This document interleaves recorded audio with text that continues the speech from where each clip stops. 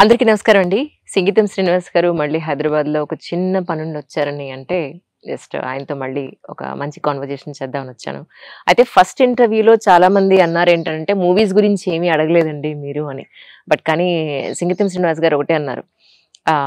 'విచిత్ర సోదరుల్లో' కమల్ హాసన్ గారిని అంత పొట్టిగా ఎలా చూపించారండి? ఇలాంటి పనికిమాలిన క్వెషన్స్ వద్దంజలి. సంగీతం శ్రీనివాస్ అంటే సినిమా ఒక్కటే కాదు. అది కాని జీవితం ఇంకోటుంది. అది నీ దగ్గర చెప్పాలనుకుంటున్నాను. సో, ఆయన అదర్ ఇంటర్వ్యూస్‌లో చాలా వరకు చెప్పినవి ఇక్కడ నేను అడగకూడదు అని అనుకుని చాలా వరకు అడగలేదు. అది సంగతి. ఈ ప్లేస్ మాత్రం చాలా చాలా బావుంది. మరి లోపలికెళ్ళిపోదామండి. సంగీతం శ్రీనివాసరావు గారికి నమస్కారం. నమస్కారం అమ్మా. సార్ పార్ట్ 2 కి వెల్కమ్.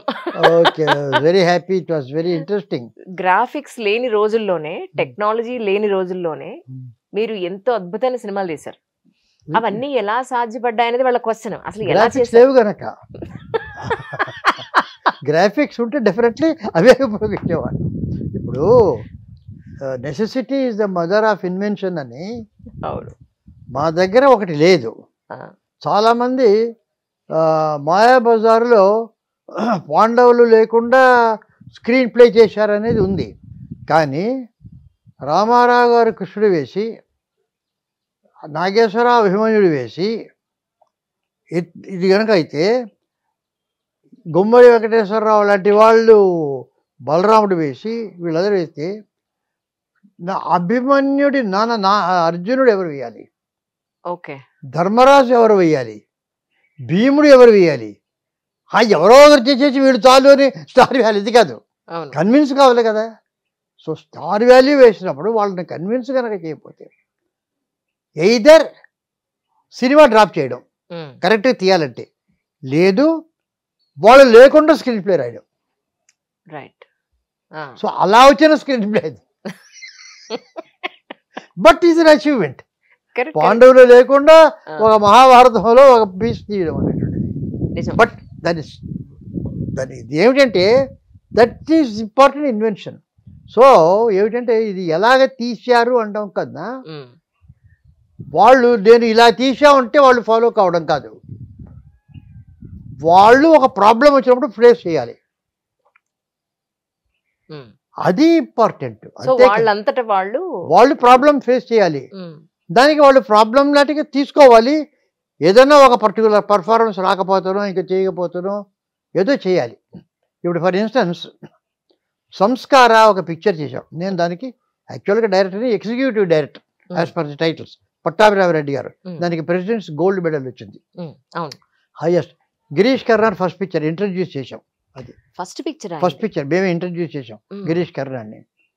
సో యుఆర్ అనంతమూర్తి గారి జ్ఞానపీఠ అవార్డు నావల్ అది. ఇది neo realistic picture. Satyajit Ray బెంగాల్లో తీస్తే అలాంటిది మనం సౌత్లో తీయాలి, ఎవరు తీయడం లేదు అని కన్నడలో తీసుకొని అంతా కూడాను కొత్త ఆర్టిస్ట్తో తీద్దామన్నారు. దానికి టామ్ కోవన్ అనే ఆస్ట్రేలియన్ కెమెరామెన్ పనిచేశాడు, స్టీఫెన్ క్యార్థ్యూ అనే ఆస్ట్రేలియన్ ఎడిటర్ చేశాడు. నేను ఆ టామ్ కోవన్ మేము ఇద్దరు ముగ్గురే ఆ సినిమా గురించి తెలిసిన వాళ్ళం, మిగతా ఎవ్వరికి తెలియదు. కానీ ఆ మూమెంట్కి అందరూ ఇంటలెక్చువల్స్. ఒక చిన్న రోల్ ఉంది, నేను యాక్ట్ చేస్తానని women's Christian college vice principal ఒక ఉంది, ఆమె వాలంటీర్ చేసింది. ఎక్కడో ఒక నదిలో స్నానం చేస్తుంటుంది ఆమె. I want be A part of the picture. Yamuna ప్రభ వద్ద చేశారు. తర్వాత బుర్రా వెంకటప్పయ్య గారని ఆయన కూతురు లక్ష్మి, ఆయన్నే ఒక విడో క్యారెక్టర్ వేసింది. నిజంగా ఒక గొప్ప వ్యక్తి దగ్గర సినిమా చిన్న క్యారెక్టర్ అయినా కూడా. అవును, స్నేహలతారెడ్డి ఆమె జైల్లో ఉంది, వారికి పెద్ద సెలబ్రిటీ. ఆమె ఉదయ్ శంకర్ గారు, ఆమె హీరోయిన్, గిరీష్ కర్నాడ్ హీరో. ఇందులో ఒక రిగియర్స్ లొకేషన్స్లో అక్కడ మాధ్వా బ్రాహ్మిన్ కమ్యూనిటీలు జరుగుతుంది. వైకుంఠపుర అగ్రహారం అనేది సెలెక్ట్ చేసాం. ఆ తర్వాత ఒక సమారాధన జరుగుతుంది, బ్రాహ్మణుల సమారాధన. ఇక్కడ ప్రాణేశాచార్య అనేటటువంటి క్యారెక్టర్ అతనుండి, అతను అక్కడ రాకూడదు, ఎందుకంటే ఆ ఊళ్ళో ఒక డెత్ ఏర్పడండి. ఓకే. అతను సంస్కారం చెయ్యాలి. మొత్తం పిక్చర్ ఏంటంటే అతను ఎవరో ఒక శూద్ర అమ్మాయిని పెళ్లి చేసుకున్నాడు. ఓకే. సో వాళ్ళు ఆర్థడాక్స్ బ్రాహ్మిన్ కమ్యూనిటీ వారికి సంస్కారం చేయకూడదా, చెయ్యాలా? ఓకే. దాని మీద అంత సరిచం ఆ మీమాంసలో పడతారు. ఈ ధర్మ సందేహం చేసిన చీఫ్ ఆయన అది గిరీష్ కర్నాడ్ వేసింది. ఓకే. ఓకే. సో ఆ రకంగా వాళ్ళు పాప అంతవరకు వాళ్ళు అది ఉన్నప్పుడు దానికి ఏదో ఒక తీర్పు చెప్పకపోతే భోజనాలు చేయడం లే, ఊళ్ళో వదిలేసి వెళ్ళిపోతారు ఆకలికి తట్టుకోలేక. అయ్యయ్యో. సో అటువంటి డ్రమాండస్ స్టోరీ. ఎంత దారుణం కదా అసలు. సో అటువంటి అంటే ఆఫ్టర్ ఆల్ ఫైనల్గా ధర్మం ఏంటంటే ఎవరికైనా సరిపోతే మిగతా చూసుకోవడం సంస్కారం చెయ్యాలి అనేటువంటిది ఇంపార్టెంట్. కుల మత భేదాలు లేకుండా అనమాట. అది ఫైనల్ది. సో అతను కూడా వచ్చేస్తాడు ఊరు బయటికి. సంతర్పణ జరుగుతుంటే సో అక్కడ మామూలుగా ఇక్కడ మామూలు మేము సినిమా చేస్తే ఒక 100 మంది జూనియర్ ఆర్టిస్ట్ మేము చేస్తాము, వాళ్ళకి అందరికి ఆ గెటప్స్ ఇస్తాము, ఆకులు వేస్తాము, టేక్ 2 టేక్ 3 టేక్ 4 ఇవన్నీ మళ్ళా కూర్చోండి బాబు, మళ్ళీ అలాగే తినండి అంటాము. ఇప్పుడు మంగళసూత్రం కట్టేనా అమ్మ మళ్ళీ ఒకసారి మంగళసూత్రం, మళ్ళీ ఒకసారి ఈ టైక్లో మళ్ళీ మంగళసూత్రం 20 సార్లు కట్టిస్తాం మంగళసూత్రం పెళ్ళిలో. అసలు పెళ్ళి అంతే కదా. ఇది మాకు సినిమాలో మాకు అలవాటు, అది పెళ్ళి వేరు. సో కానీ అక్కడ ఏమిటంటే సమారాధన అంటే మాకు రియలిస్టిక్ సినిమా. సో బ్రాహ్మణ సమారాధన చేయించి ఆ చేస్తున్నప్పుడు మాకు బ్రాహ్మణులు వాళ్ళు ఒక 4-5 మాత్రం గిరీష్ కర్నాడ్ పక్కన కూర్చుని ఆకులు వేసుకుని కూర్చున్నట్టు చేసాం ఒక క్లోజర్ రేంజ్లో. మిగతా వాళ్ళని వాళ్ళు కూర్చొని సమాధానం. సో వాళ్ళు ఏంటంటే పర్మిషన్ ఇచ్చారు. టామ్ కోవెన్ ఆస్ట్రేలియన్ రావచ్చో రాకూడదు అంటే చెప్పులు తీసేస్తాం, అందరు ఎవరు చెప్పులు వేయడానికి లేదు. అతను వచ్చి అక్కడ ఎగిచి బయట తీసుకొని కెమెరా తీసుకొని హ్యాండ్ హెల్డ్ కెమెరా అది ఇది క్లోజప్ జూము అక్కడి నుంచి సమారాధన జరుగుతుంది అన్ని షాట్స్ తీసుకొని వెళ్ళిపోతున్నాడు. ఓకే. తర్వాత ఎడిట్ చేస్తున్నాడు. క్లోజర్ రేంజెస్ అంతా కూడా ఒక రో మాత్రం పెట్టి సమారాధన వాళ్ళు ఏం చెప్పి మేము ఈ షూటింగ్లకు మళ్ళీ చేయడానికి ఒప్పుతున్నాం, సమారాధన చేస్తాం, పూజలు చేస్తాం, సమారాధన అయిపోతుంది, కంప్లీట్గా we will finish this right, వెళ్ళిపోతాం. అలాగే వెళ్ళిపోయారు, అయిపోయింది, కలిగారు. ఇప్పుడు మా సినిమా టెక్నిక్ మిగతా వాళ్ళతో చేసాం. ఇందులో నాకేమిటంటే సర్వ్ చేసేది మామూలుగా రెగ్యులర్గా ఒక ఆర్టిస్ట్ ఇచ్చి సర్వ్ చేస్తే వాళ్ళకు ఒక ఉడిపిలో ఆ కుక్ ఒక ఆయన ఉన్నాడు కృష్ణ భట్ అని, 75-80 ఏళ్ళు పెద్ద ఆయన, ఇలా బ్రాడ్ ఫేస్ అలా ఉంటుంది ఆయనది. ఆయన సినిమా అంటే తెలియదు, సినిమా చూడలేదు కదా, సినిమా అంటేనే తెలియదు ఆయన. అంతే ఆ ఉడిపి మఠంలో ఆ పూజలు చేసుకోవడం, వంట చేసుకోవడం అక్కడే ఉంటుంది, అలా చేసుకుంటాడు ఆయన. ఆయన పిలిచాం సర్వ్ చేయడానికి. ఓకే. అది ఏమి తెలియదు, ఏమి తెలియదు అసలు ఆమెకి ఏమీ తెలియదు. సో అతనికి ఆ గరిటె పట్టుకోవడం అవన్నీ కూడాను అతనికి ఇన్ ది బ్లడ్ ఉంది. ఇప్పుడు ఫర్ ఇన్స్టెన్స్ రెగ్యులర్గా పూజారి కొందరికి అలవాటు ఉంది, కానీ 2 ఉన్నాయి, ఆరతి తీస్తారు, గంట కొడతారు. ఇవి 2 ఒకేసారి జరగదు. ఇది చేస్తే ఇది రాదు, ఇది చేస్తే ఇది రాదు. వాళ్ళు అవును, వాళ్ళు చాలా అది ఒక మిస్టరీ. ఎలా చేస్తారో దానికి ఇది ఉంటే ఇది రాదు, ఇది అయితే ఇది రాదు. సో అలాంటివి కొన్ని ఉన్నాయి వాళ్ళు. కానీ మాకేమిటంటే ఆయన రావాలా, వచ్చిన తర్వాత చూడాలా, చూసి ఈయనకి వడ్డించాలా. గిరీష్ కర్నాడ్కి వడ్డించిపోతే ఆయనకు సందేహం వస్తుంది, ఈయన ఎక్కడో చూసినట్టుంది అని. దూర్వాస పురాణేశ్వరి ఆయన దూరగారు, ఆయనకు అందరికీ తెలుసు పలానా ఊళ్ళో చచ్చిపోయాడు, ఎవరు రావడం. మరి ఆయన ఇక్కడికి రావడానికి లేదు, సమారాధనలో కూర్చున్నాడు, అది నిషేధం, తప్పు, ఆయన చూడకూడదు. ఈయనప్పటికి గిరీష్ కర్నాడ్ అలా కప్పుకొని తింటున్నాడు. ఓకే. దొంగతోట్టుగా బ్రాహ్మణుడు సీను. సందేహం వచ్చింది ఆయనకు, వచ్చాడు, మళ్ళా చూస్తాడు, మళ్ళా వచ్చిన తర్వాత చూసి మీరు దూర్వాసపుర ప్రాణేశ్యాచార్య అల్లవే అంటాడు. అది ఆ మాటలు అనగానే ఇక అక్కడి నుంచి ఉన్న పళ్ళంగా లేచి వెళ్ళిపోతాడు, పరిగెత్తి అక్కడి నుంచి వేరే సీను అతను వెళ్తాడు. అది కథ. ఇది 3-4 షాట్లు. ఓకే.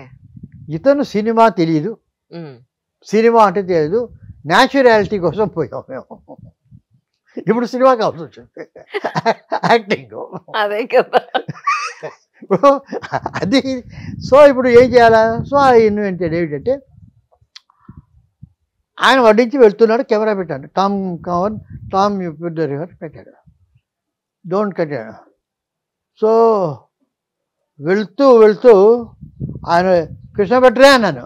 తిరిగి చూశాడు, తిరిగి చూసి ఏమీ లేదు, ఆయన ఏదో కన్ఫ్యూజ్ అయింది, ఎందుకు పిలిచారో తెలియదు, వెళ్ళిపోయాడు. ఇదే నాకు కావాల్సింది. ఆయన చూశాడు గిరీష్ కర్నాడ్ని, ఎక్కడో చూసినట్టుంది అనుకున్నాడు, వెళ్ళాడు. సో అది డైరెక్టర్కి తెలిసి సో అది ఇన్నోవేషన్ అంటే. ఇక అప్పుడు ఆ ప్రతి సీన్కు ప్రతి షాట్కి ఉంటుంది ఒకటి, మీకు కావాలనుకుంటే అది సాధించాలనుకుంటే దానికి అడ్జస్ట్ అవుతూ ఉంటే ఏది ఉండదు. దానికోసం ఇవన్నీ పర్ఫార్మెన్స్ చేయాలి కదా, కొత్త వాడిని పెడితేట అంటే వస్తాడు, మామూలుగా ఉంటాడు, మనకి రెగ్యులర్గా తెలిసిన ఒక ఆర్టిస్ట్ వస్తాడు, చేస్తాడు. ఆ ఫీలింగ్ రాదు. మళ్ళా వచ్చాడు, క్లోజప్ పెట్టాం, అలా చూశాడు. ఆయనకు కొంత స్పెక్స్ చెత్తవారు ఉంది, రాశాం, ఇలా చూడమన్నాడు, ఇలా చదవండి అన్నాడు. ఆయన ఇలా చదవడానికి అంతే. అంటే ఇతను ప్రాణేశ్వరాచార్య ఎక్కడో చూసాడు కాదా అనే క్వశ్చన్. ఓకే, దానికి అలా ఒక్కొక్క దానికి ఒకటి డిజైన్ చేసి, ఒక్కొక్క షాట్కి అలా డిజైన్ చేసి, ఆ తర్వాత మీరు దూర్వాసాచార్య మీరు దూర్వాస అని ఆ డైలాగ్ ఆయనకి చెప్పరాదు డైలాగ్. సో అది బ్యాక్లో చెప్పి ఆయన గిరీష్ కర్నాడ్ ఎక్స్ప్రెషన్ మీద తీసుకున్నాం, అంతేకాని పరిగెత్తి సీన్ అయిపోయింది అంతే. సో ఒక ఒరిజినల్ ఆర్టిస్ట్ పెట్టుకుని ఎలా చేయాలనేది you're able to invent on that spot. అది నేను దేర్ ఫోర్ ఇది చెప్తే రాదు, ఆన్ స్పాట్ అది ఇన్నోవేటివ్గా చేయాలి, అది సాధించాలి అంతే. ఇప్పుడు మేము చేసేది కదా, any scientist is done that. ఒక చోట ఒక సైంటిస్ట్ ఒక మైక్రోస్కోప్ పెడితే ఏదో ఒకటి, ఒక కెమికల్ ఏదో ఒకటి వస్తుంది, అది ఇది వేస్తే అది వస్తుంది, ఇది వేస్తే వస్తుంది, డిస్కవరీ అవుతుంది అని ఎగురుతారు వాళ్ళు.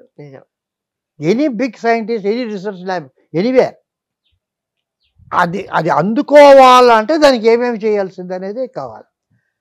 దానికి కావాల్సిన మెటీరియల్ ఒకటే, అందుకోవాలా అనేటటువంటి తపన. Correct sir. అది లేదనుకోండి ట్రై చేయొద్దు, చేసిన వాళ్ళకి చప్పట్లు కొట్టండి. ఇప్పుడు ఇంతకీ హైదరాబాద్ దేనికి వచ్చారు తెలుసుకోవచ్చా? అడగచ్చా? మీకు ఇబ్బంది లేదు అడిగట్టే. అది ఒక చిన్న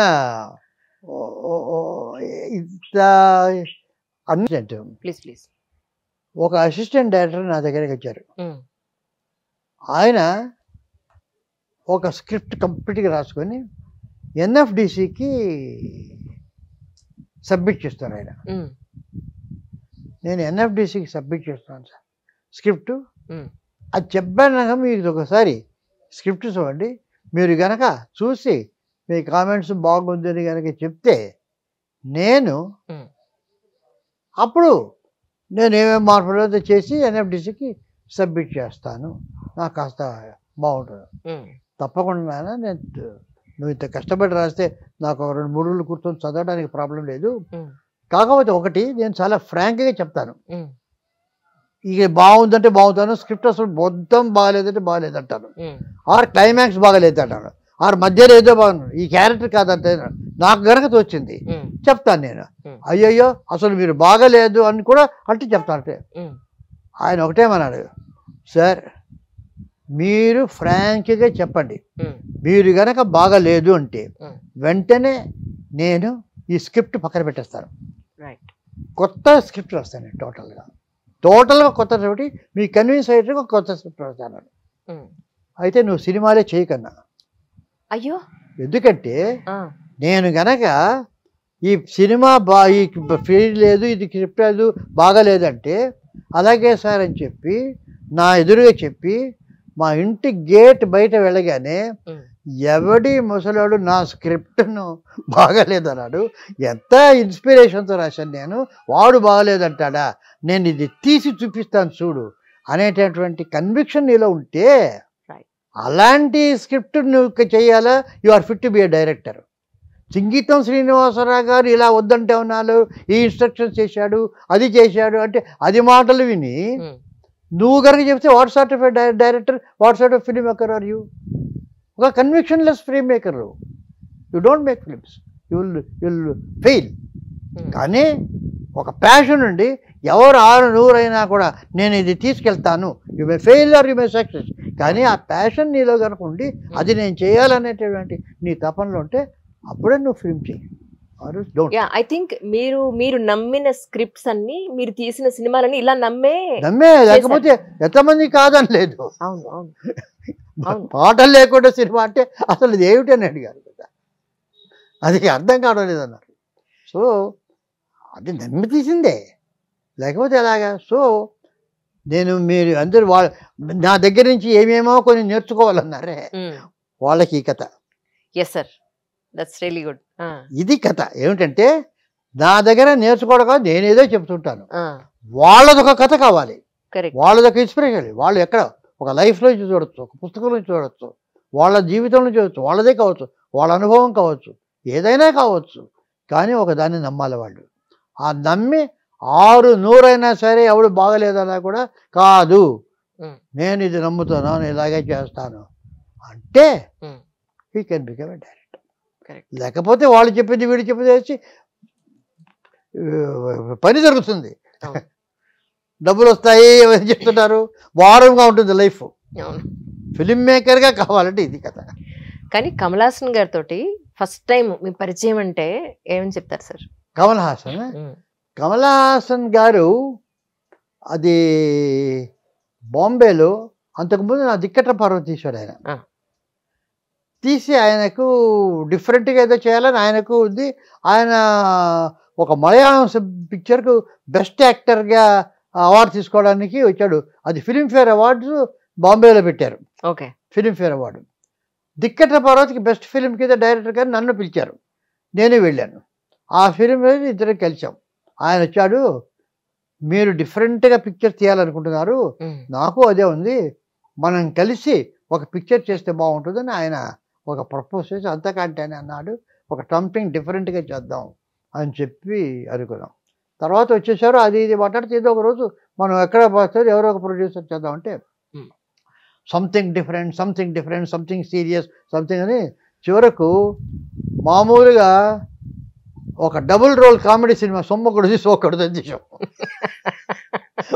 వీళ్ళిద్దరు ఏదో డిఫరెంట్గా చేస్తారంటే ఏమిటి, మనం సంథింగ్ ఏదో ఎక్స్ట్రాఆర్డినరీగా చేద్దాం అనుకున్నాం. మామూలు డబుల్ రోల్ కదా, కామెడీ కాకపోతే డిఫరెంట్ టైప్ ఆఫ్ కామెడీ అంటే. అయితే ఒకటి చెప్పాం ఏమిటంటే, అందరూ డబుల్ రోల్ సినిమాల్లో మాస్క్ పెడతారు, మాస్క్ లేకుండా డబుల్ రోల్ సినిమా ఎవరు చేయరు, ఎంతో చేయలేదు. ఎంజీఆర్ పిక్చర్ చేశారు, రామారావు గారి పిక్చర్ అంతా మాస్క్ ఒకటి ఉంటుంది. కానీ ఈ సినిమాలో మాస్క్ లేకుండా మనం డబుల్ రోల్ చేద్దాం, అదొక ఛాలెంజ్. ఏదో ఒకటి ఉండాలి కదా మాకు, రైట్. సో ఆ పిక్చర్లో మాస్క్ లేదు, అలాగే తీసాం పిక్చర్ అంతా కూడా. ఒక టెక్నిక్ చేసి చేసాం, ఏం లేదు, ఫస్ట్ క్లాస్గా ఉంది. ఎవరు డిఫరెంట్గా క్లియర్గా కనిపిస్తుంది పర్ఫార్మెన్స్ వైజ్. చివరికి వచ్చేటప్పటికి మాకు ఒక సందేహం వచ్చింది, మనం మాస్క్ లేకుండా చేసాము, అసలు వీళ్ళకి మాస్క్ షాట్ తీయడానికి రాజామనుకుంటారేమో. ఇదే రిస్క్ కదా, ఇప్పుడు మీరు చేసేదే పెద్ద రిస్క్. అసలు మాస్క్ షాట్ వీళ్ళకి లేకపోతే ఒక సినిమా, ఎందుకంటే కొన్ని ఉంటాయి, కొన్ని మామూలుగా కొన్ని స్టాండర్డ్గా ఉంటాయి. సినిమా అంటే మాస్క్ షాట్ ఉండాలా, అది తెలియదు, మాస్క్ షాట్ ఏదో తెలియదు. ఆ ఇద్దరు ఒకే ఫ్రేమ్లో కనిపించేది మాస్క్ షాట్, అది వాళ్ళకి తెలుసు, అంతే కదా.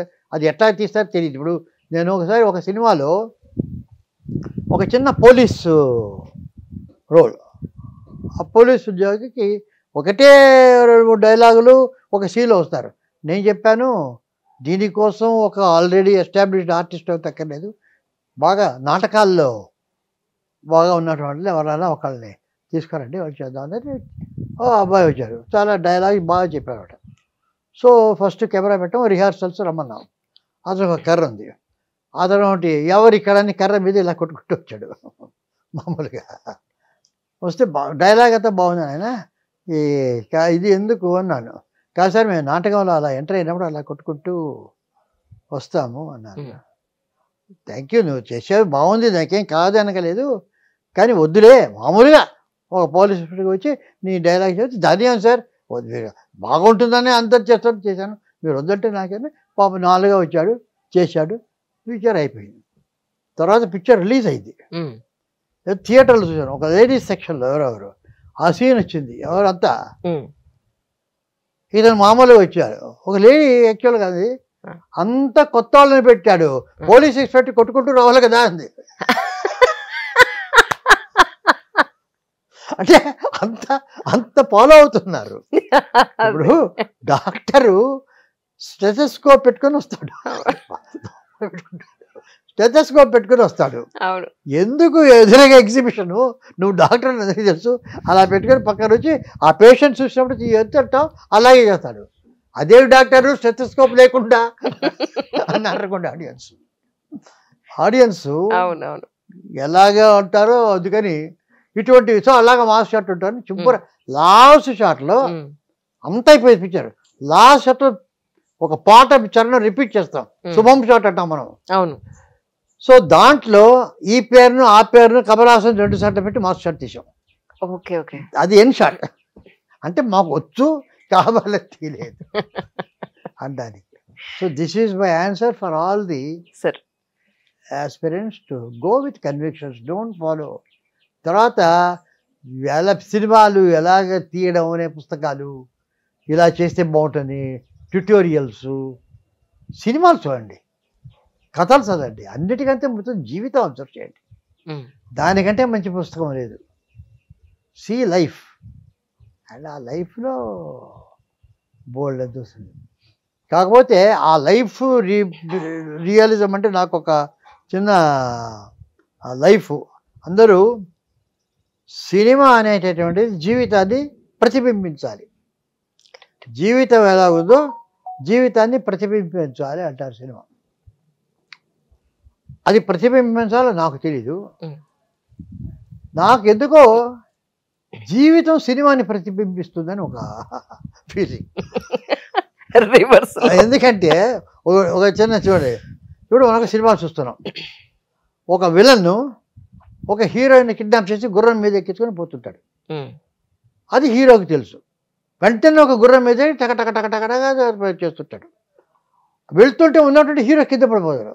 అయ్యో కింద పడ్డాడు అంటాం, ఎలా వెళ్ళారనుకుంటాం. ఈ లోపల వాడు దాటుతాడు, తర్వాత ఎలా ఎక్కించుకొని మళ్ళా వెళ్తాడు. ఈ లోపల ఒక చిన్న కెనాల్ ఉంటుంది, బ్రిడ్జ్ ఉంటుంది, బ్రిడ్జ్ దాటిపోతాడు. బ్రిడ్జ్ దాటిపోతే ఆ బ్రిడ్జ్ దాటిన తర్వాత వీడు వస్తుంటాడు. ఈ లోపల వాడు బ్రిడ్జ్ని ఒక రోప్ బ్రిడ్జ్ అది ఖచ్చితంగా కొట్టేస్తాడు, బ్రిడ్జ్ పోతుంది. హీరో ఎలా వస్తాడు, అలా చూస్తాడు, మళ్ళా వెనక్కి పోయి ఆ గుర్రం కెనాల్ దాటుతుంది. సో దారే రేట అంటారు ఇవాళ. తర్వాత మళ్ళా పట్టుకుంటాడు, ఎలా పట్టుకుంటాడు, ఏం చేస్తాడు తర్వాత అంటున్నావు. బట్ ఆ టైంలో మనం మర్చిపోయేది ఏమిటంటే ఇదంతా రికార్డెడ్.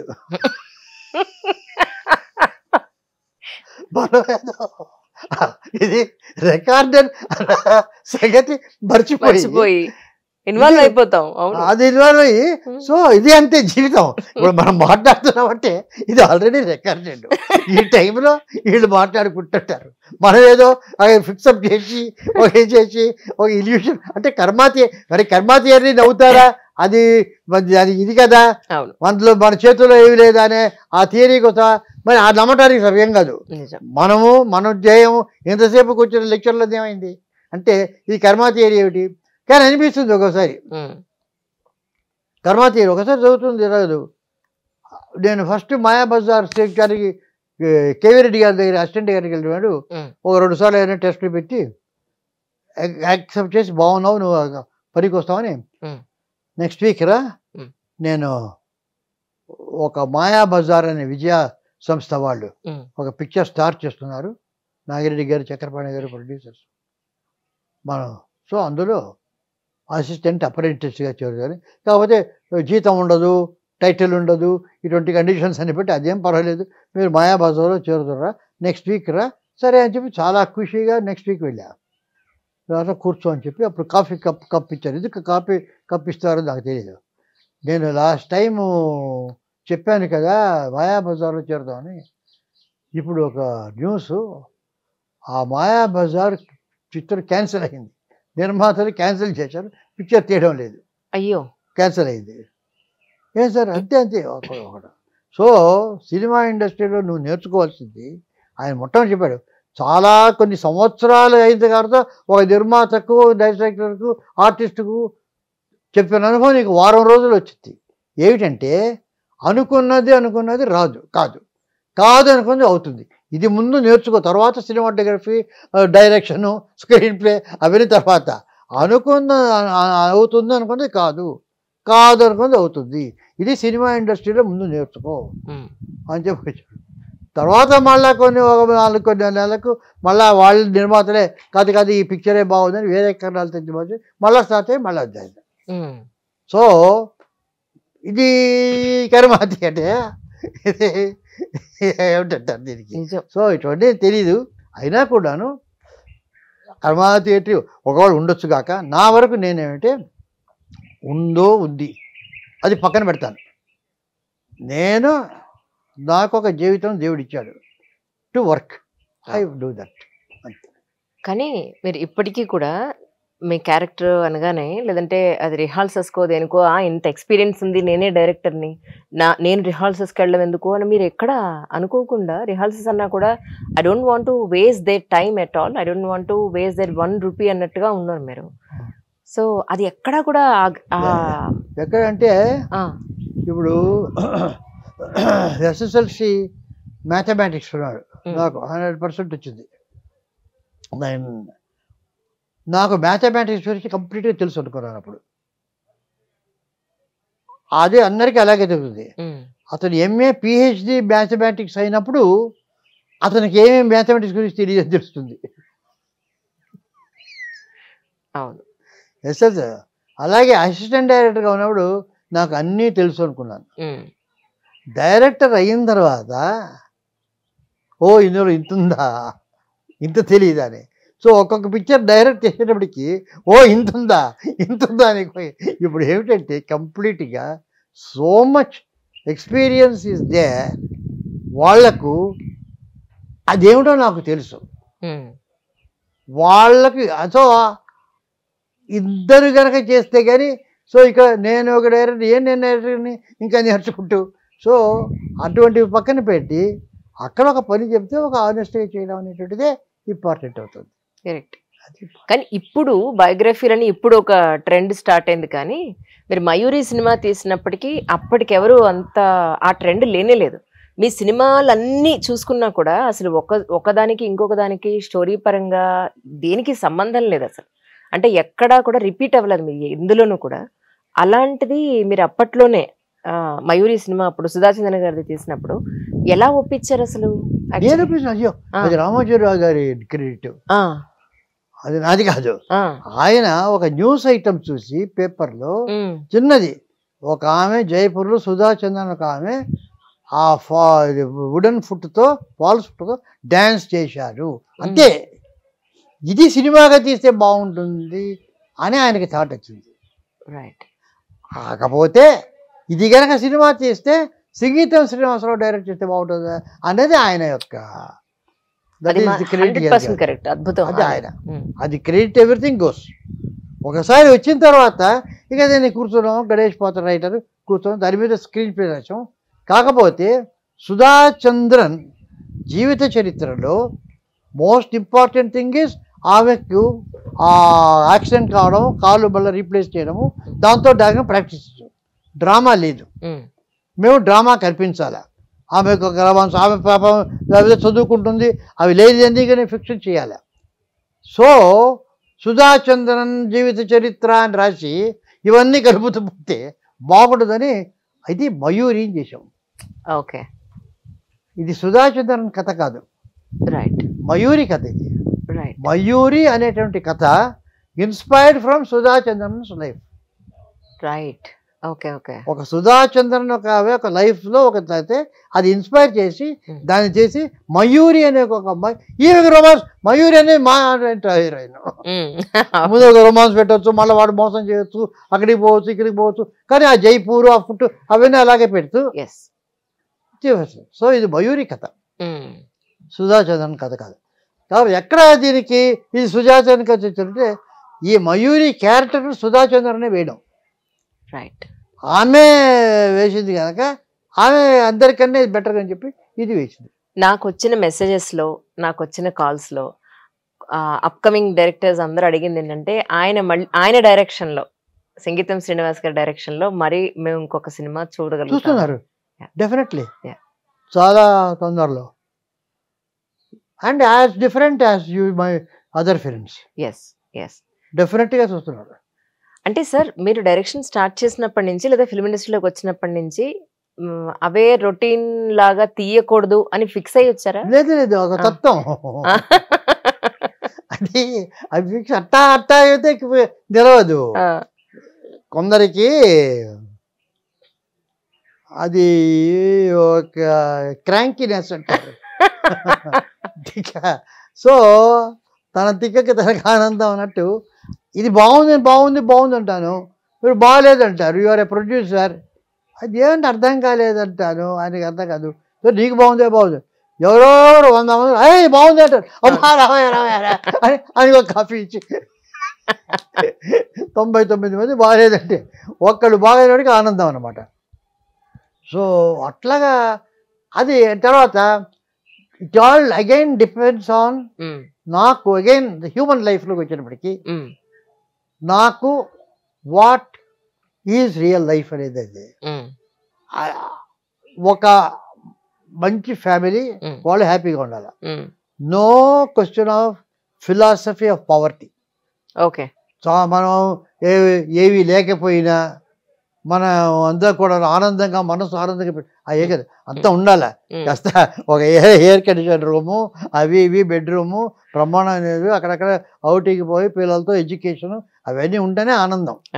సో ఊరికే అవేవి లేకుండా సింపుల్ లైఫ్ అవి కాదు అవి. కానీ దానికి ఒక లిమిట్ ఉంది. Over and about that I feel it is sort of అనవసరం అని ఉన్నది. దానికి కావాల్సింది సంపాదించాలి. నేను చేసే సినిమాలు దానికి సరిపోతాయి. Will not be enough to build a palace, it will be able to build a good house with a very comfortable thing. That's all I need. True. కానీ మీ సినిమాలు పాయింట్ ఆఫ్ వ్యూలో మీరు చాలా డిఫరెంట్ గా ఆలోచిస్తారు. 100 మంది ఒకలా ఆలోచిస్తే మీరు ఒక్కరు ఒకలా ఆలోచిస్తారు. ఇదొకటి, అది మీరు నిజ జీవితంలో ఎలా ఉంటారా అని, నిజ జీవితంలో ఎలా ఉంటారా అనిపిస్తుంది నాకు నిజంగా. Literally you are so different actually. ఇప్పుడు నా వైఫ్ నా పిల్లలు అందరికీ ఇలాగే కనిపిస్తుంది వాళ్ళు. అలాగే నేను ఇప్పుడు ఇప్పుడు నా వైఫ్ అప్పుడు ఏదో అడుగుతుంది, ఏదో చెప్తుంది, అది ఏదో ఆలోచనలో ఉంటాను, వినదు. మళ్ళీ ఒక half an hour she wants to మళ్ళీ చెప్తుంది, because she knows, she understands me, he I should not disturb him, ఏదో మళ్ళీ చెప్తుంది. ఓ అలాగా అంటాను నేను. ఒకప్పుడు వింటాను, విని దాంట్లో ఉంటాను, మళ్ళీ చెప్తుంది. అంతకుముందు చెప్పావు కదా, ఎప్పుడు వింటారో తెలియదు, ఎప్పుడు వినరో తెలియదు. ఎలాగా ఇప్పుడు ప్రాబ్లం ఏంటంటే ఒకసారి విన్నానంటావు, ఒకసారి వినలేదంటావు, విన్నా కొన్నింటికి సమాధానం చెప్పరు. What sort of a man you are అనే స్టేట్లో. బట్ ఆ అండర్స్టాండింగ్ వచ్చింది కదా, ఆమె అలా చేసినప్పుడు ఇలా వచ్చింది కదా. That is the understanding is more important then just enjoy some sort. అది important. So that way we are so limited simplicity. So that is enough. So అందుకని ఇలాంటి సినిమాలు చేయడానికి నాకు ఒక రకమైనటువంటి ఆస్కారం వస్తుంది. మీ మంచి కంపానియన్, మిమ్మల్ని అర్థం చేసుకునే ఒక మంచి కంపానియన్ మీకు దూరమైనప్పుడు డేలో మీ ఏ సందర్భాల్లో గుర్తొచ్చి మీ నిజంగా రోజు ఇప్పుడు యాజ్ ఇట్ ఈస్ పక్కన ఉండే అదే అదేంటి అలా మాట్లాడతారు, సో మీ పక్కన ఉన్నట్టే మీకు అది లేం లేదు, అది లేం లేదు. అది ఎప్పుడో పెడతానో అది ఏదో మరీ ఎంత తన్మయంతో చెప్పి అప్పుడు వాడు ఓ ఉన్నావా కానీ పొద్దున్న లేస్తే మీకోసం కాఫీ కల్పించో, మీకోసం టిఫిన్ పెట్టో, మీకోసం అట్లాంటి లేదు వాళ్ళ నా వీధి మాకు కాఫీ తీసుకుని చెప్తుంటారు. ఒక ఫీలింగ్ ఆఫ్ ఇప్పుడు ఒక important she had 4 major operations and many రిపిషన్స్. తర్వాత చాలా ఉన్నారు హాస్పిటల్స్లో. నేను మొత్తం 92 సంవత్సరాల జీవితంలో ఒకేసారి ఫ్రాక్చర్ అయినప్పుడు హాస్పిటల్ అడ్మిట్ అయ్యా. ఆమె ఆల్మోస్ట్ హాస్పిటల్. నేను ఒకేసారి ఏదో 2 సార్లు, అంతేకాని ఎవరే హాస్పిటల్ మ్యాన్. నేను ఏది చేసుకుంటాను, దాంట్లో అందరూ తీసుకుంటున్నాను. సో ఆమెకు ఒక హాస్పిటల్ వెళ్ళి డాక్టర్ దగ్గరికి వెళ్తే అందరు లిఫ్ట్ బాయ్స్ అంతా కూడా ఆమెకు పరిచయం. నేనెవరో స్టార్ పర్ఫార్మర్ దాని. కానీ ప్రతిసారి ఒక్కొక్కసారి హాస్పిటల్లో ఉన్నప్పుడల్లా కూడా 10 days 15 days 2 weeks అంతా కూడా ఎప్పుడు కూడా నేను ప్రతిసారి ఇంతవరకు త్రూఅవుట్ జీవితంలో ఐ వాజ్ దేర్. నేను ఒక ఊరికి పోయినట్టు నాకు కాకపోతే గుడ్డలు పంపించేవాళ్ళు, అక్కడ వేరే ఉంటారు, అక్కడే ఉండి అక్కడే స్నానం చేసి అక్కడే ఉన్నాను త్రూఅవుట్. ఎవరైనా పెట్టి చాలామంది ఉండొచ్చు, ఎవరైనా తీసుకోవచ్చు. It is not that. ఇప్పుడు నేను వచ్చి ఎవరైనా డాక్టర్ లాగా పరీక్ష చేస్తానా, నర్స్ చేస్తానా, ఇంజక్షన్ ఏమి చేయను. కానీ సైకలాజికల్గా ఒక ధైర్యం, ఒక కాన్ఫిడెన్స్, ఒక వన్నెస్ ఒకరు ఉందా ఉన్నారు. ఏం మాట్లాడక్కర్లేదు, అలా కూర్చోనా పడుకుంటు చాలు. There is no need for talking. That is important. Correct. ఆ feeling is more important then చాలా కబుర్లు చెప్పుకుంటూ అసలు చాలా దూరంగా కూడా ఉండొచ్చు. అవును, ఆల్ స్వీట్ థింగ్స్, అది కాదు. కానీ అప్పుడు మేడం సినిమా అప్పుడు కూడా మీరు గ్రేట్ ఎక్స్పెరిమెంట్ అది మీకు. కానీ రాజేంద్ర ప్రసాద్ గారు లేడీగా యాక్ట్ చేయడానికి అబ్జెక్ట్ చేయలే. ఆయనే పొజిషన్, ఆయన నాకు లేడీ క్యారెక్టర్గా చేయాలని ఉందని చెప్పి నా దగ్గర వచ్చారు. టీమ్స్ ప్రొడ్యూసర్ చూపించారు. ఆయనే ప్రొడ్యూస్ చేసి నాకు లేడీ క్యారెక్టర్ చేయాలి, ఒక మంచి రోల్ చేయాలంటే నేను చెప్పాను, ముందర ఏదో ఒక కామెడీ సబ్జెక్ట్ ఏదో అనుకోరు. ఒక లేడీ, యూజువల్గా లేడీ అంటే లేడీ కాదనుకోవడం, బ్యాడ్ అనడం, ఇటువంటివన్నీ కూడా అనుకోద్ది కాదు. కొన్ని ఇటువంటి సబ్జెక్ట్స్ వచ్చినప్పుడు మామూలుగా స్క్రిప్ట్ కొద్దిగా వల్గారిటీకి వెళ్తుంటుంది, అది లాగుతుంది. ఒక మగవాడు ఆడవేషం వేస్తే ఇక ఎన్నెన్నో వెరైటీస్ ఆఫ్ సీన్స్ ఛాన్స్ దానికి అలాగా ఉద్భవిస్తుంటుంది వాటికి. అది కాదు మేడం, కానీ ఒక పర్పస్ అంటే నేను చెప్పాను, ఒక మగవాడు స్త్రీ తన రైట్స్ కోసం, తన ఇది కోసం, డిగ్నిటీ కోసం పోట్లాడుతుంది. కానీ మగవాడు పోట్లాడడం చూసినా అది ఏదో ఆర్టిఫిషియల్గా కనిపిస్తుంది, నిజంగా అయినా కూడా. అతనికి ఒక లేడీ రోడీ వేషంలో ఉండాల్సిన ఛాన్స్ వచ్చినప్పుడు, అతన్ని నిజంగా లేడీస్కి ఒక డిగ్నిటీ కావాలని పోరాడాలనే మనసు ఉన్నప్పుడు, why can't he do that in that role, right అని చెప్పారు. సో దాని మీద బేస్ చేసాం. Apart from all the comedy, ఫైనల్గా he becomes a leader of the women's lib movement. అది ఇంపార్టెంట్ ఆ సబ్జెక్ట్లో. మిగతా చాలా పెంచారు ఇచ్చారు. ఇందులో ఆ lady leader of the live, అసలు మ్యాన్ అది, but he becomes the leader of the women's lib movement. I thought it's a better hero then the fighter hero. So ఒక స్త్రీ యొక్క డిగ్నిటీ కోసం పోట్లాడేటటువంటి హీరోగా తయారు. కానీ స్టోరీలో కలిసిపోయి ఇన్కల్కేట్ అయి ఉన్న ఒక కామెడీ ఉంటుంది మీ ప్రతి సినిమాలో కూడా, చక్కటి కామెడీ. అది నాలోనే ఉంది, అది చాలా యూనిక్ గా, అది అందులో వస్తుంది. అది నాలో లేని తొయ్యను, మామూలు అయిపోయి అది వస్తుంది. ఇప్పుడు మంగళగిరి మఠం ఆడవాళ్ళకు మాత్రమే పిక్చరు, అందులో Nagesh dead body character, throughout ఉంటాడు అతను. అక్కడికి పోతాడు, పొట్లాడతాడు, ఫైట్ ఉంది, అంతా ఉంది అతను. సరే అవన్నీ అలాగుండా మేమేంటంటే ఆ డెడ్ బాడీ మామూలుగా ఉంటాడు వస్తున్నాడు. నాకు ఆ చనిపోయిన తను ఒక చిన్న స్మైల్తో చచ్చిపోయాడు. ఏదో జీవితాన్ని చాలా హ్యాపీగా చూసి ఆహా ఏమి జీవితం చూసావురా అని చెప్పి ఒక చిన్న స్మైల్తో చూశాడు. సో ఆ స్మైల్ కొద్దిగా పెట్టామన్నా. సో అది కంటిన్యూటీ, డెడ్ బాడీ కదా మొదలు. సో దాన్ని స్టిల్ తీసాం, స్టిల్ తీసి ఆ స్టిల్ లేవు. సో ఆ షాట్ రాగానే కొంచెం స్మైల్ ఎక్కువ, అంతే సార్ కొద్దిగా తక్కువ, ఎక్కువ ఎక్కువ, కరెక్ట్, ఫిక్స్ ఫిక్స్ ఫిక్స్ అని షాట్. సో ఆ స్టిల్ పక్కి పెట్టాం. బికాస్ స్మైల్ డెడ్ బాడీ అంటే ఒకసారి ఎక్కువ స్మైల్ తక్కువ ఉండడం లేదా. సో ఆ స్మైల్ అనేది నాకు అది చాలా క్యారెక్టరిస్టిక్. అంటే మీకు బేసిక్గా హాస్యం అంటే బాగా ఇష్టం అనుకుంటా. అంటే ఇష్టం కాదు, ఉంది ఇది బాడీలో, అది ఉంది ఇది humour. That's the best way. బాగా ఉంటుంది హెల్త్ వైజ్. అంటే మొత్తం హ్యూమన్ క్రియేషన్లో నాకు తెలిసి నవ్వగలిగిన ఒకే ఒక జీవి హ్యూమన్ బీయింగ్. మిగతా అంతకు కొంచెం వాడికైతే కళ్ళు ఓ ఆ బాధ ఏడుస్తుంది, కుక్క ఓ పెయిన్ కనుకుంటే అన్నీ ఉంటాయి, సెంటిమెంట్స్ ఉంటాయి, దగ్గర అన్నీ ఉంటుంది. బట్ ద హ్యూమరు, లాఫ్టరు అది given only to the person.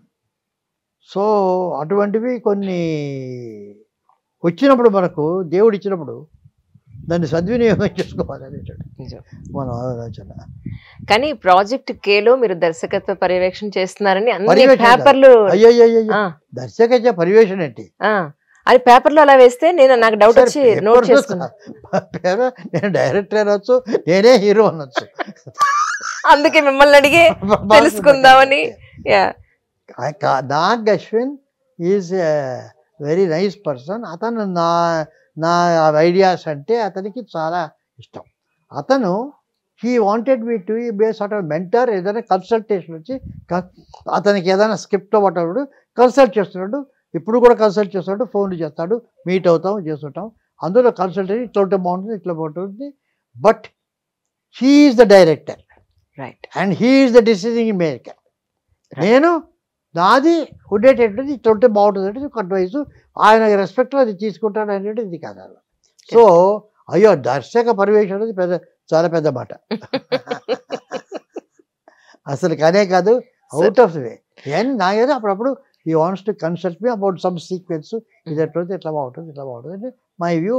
And ఒక ఇన్పుట్స్ ఏదో ఉంటే 2 or 3 inputs all the time.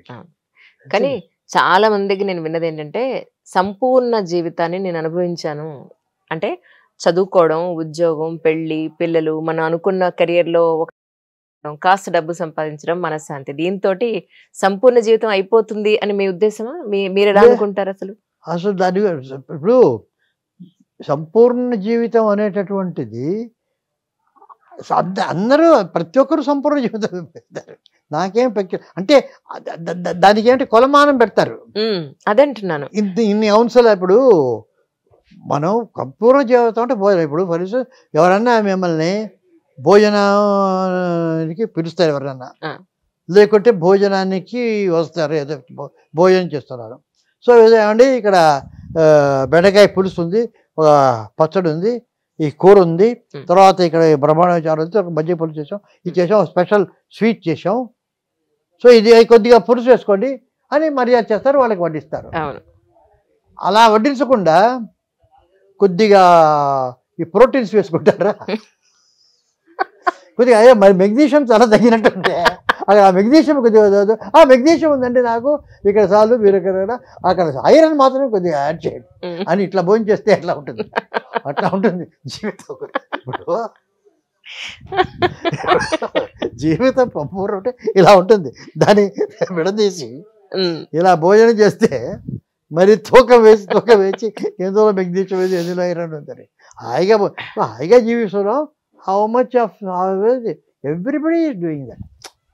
నేనే సంపూర్ణ, అందరూ చేస్తున్నారు. అది at the end of the day వాళ్ళు ఏమిటంటే, కాకపోతే ఏమిటంటే కొన్ని తత్వాలు వాళ్ళకు లేనివి ఎక్కువగా ఆలోచిస్తారు, దానివల్ల అది ఎక్కువ భాగం ఉన్నట్టు ఫీలింగ్ వస్తుంది. అది కొద్దిగా control, it's on mind, control చేసుకోవచ్చు. మనకు ఇంతే ఉంది కదా అవును అని, ఇంత ఉంది కదా, ఏమైనా ఉంది కదా, మనకు హైపర్ బోల్ ఎక్కువ. హైపర్ బోల్ అంటే మనకు లైఫ్, నాకు బేసిక్గా చాలాసార్లు వెస్టర్న్ థాట్ ఉంది, ఈస్టర్న్ థాట్ ఉంది. వెస్టర్న్ థాట్కు ఈస్టర్న్ థాట్కు నాకు చాలా డిఫరెన్స్, ఒక టోటల్లీ ఒక డిఫరెన్స్ నాకు. వాళ్ళ వెస్టర్న్ థాట్ ఇది. వెస్టర్న్లో ఒక నర్సరీ రైమ్ ఒకటి ఉంది, మీకు వినుంటారు, సాల్మన్ గ్రండి అని.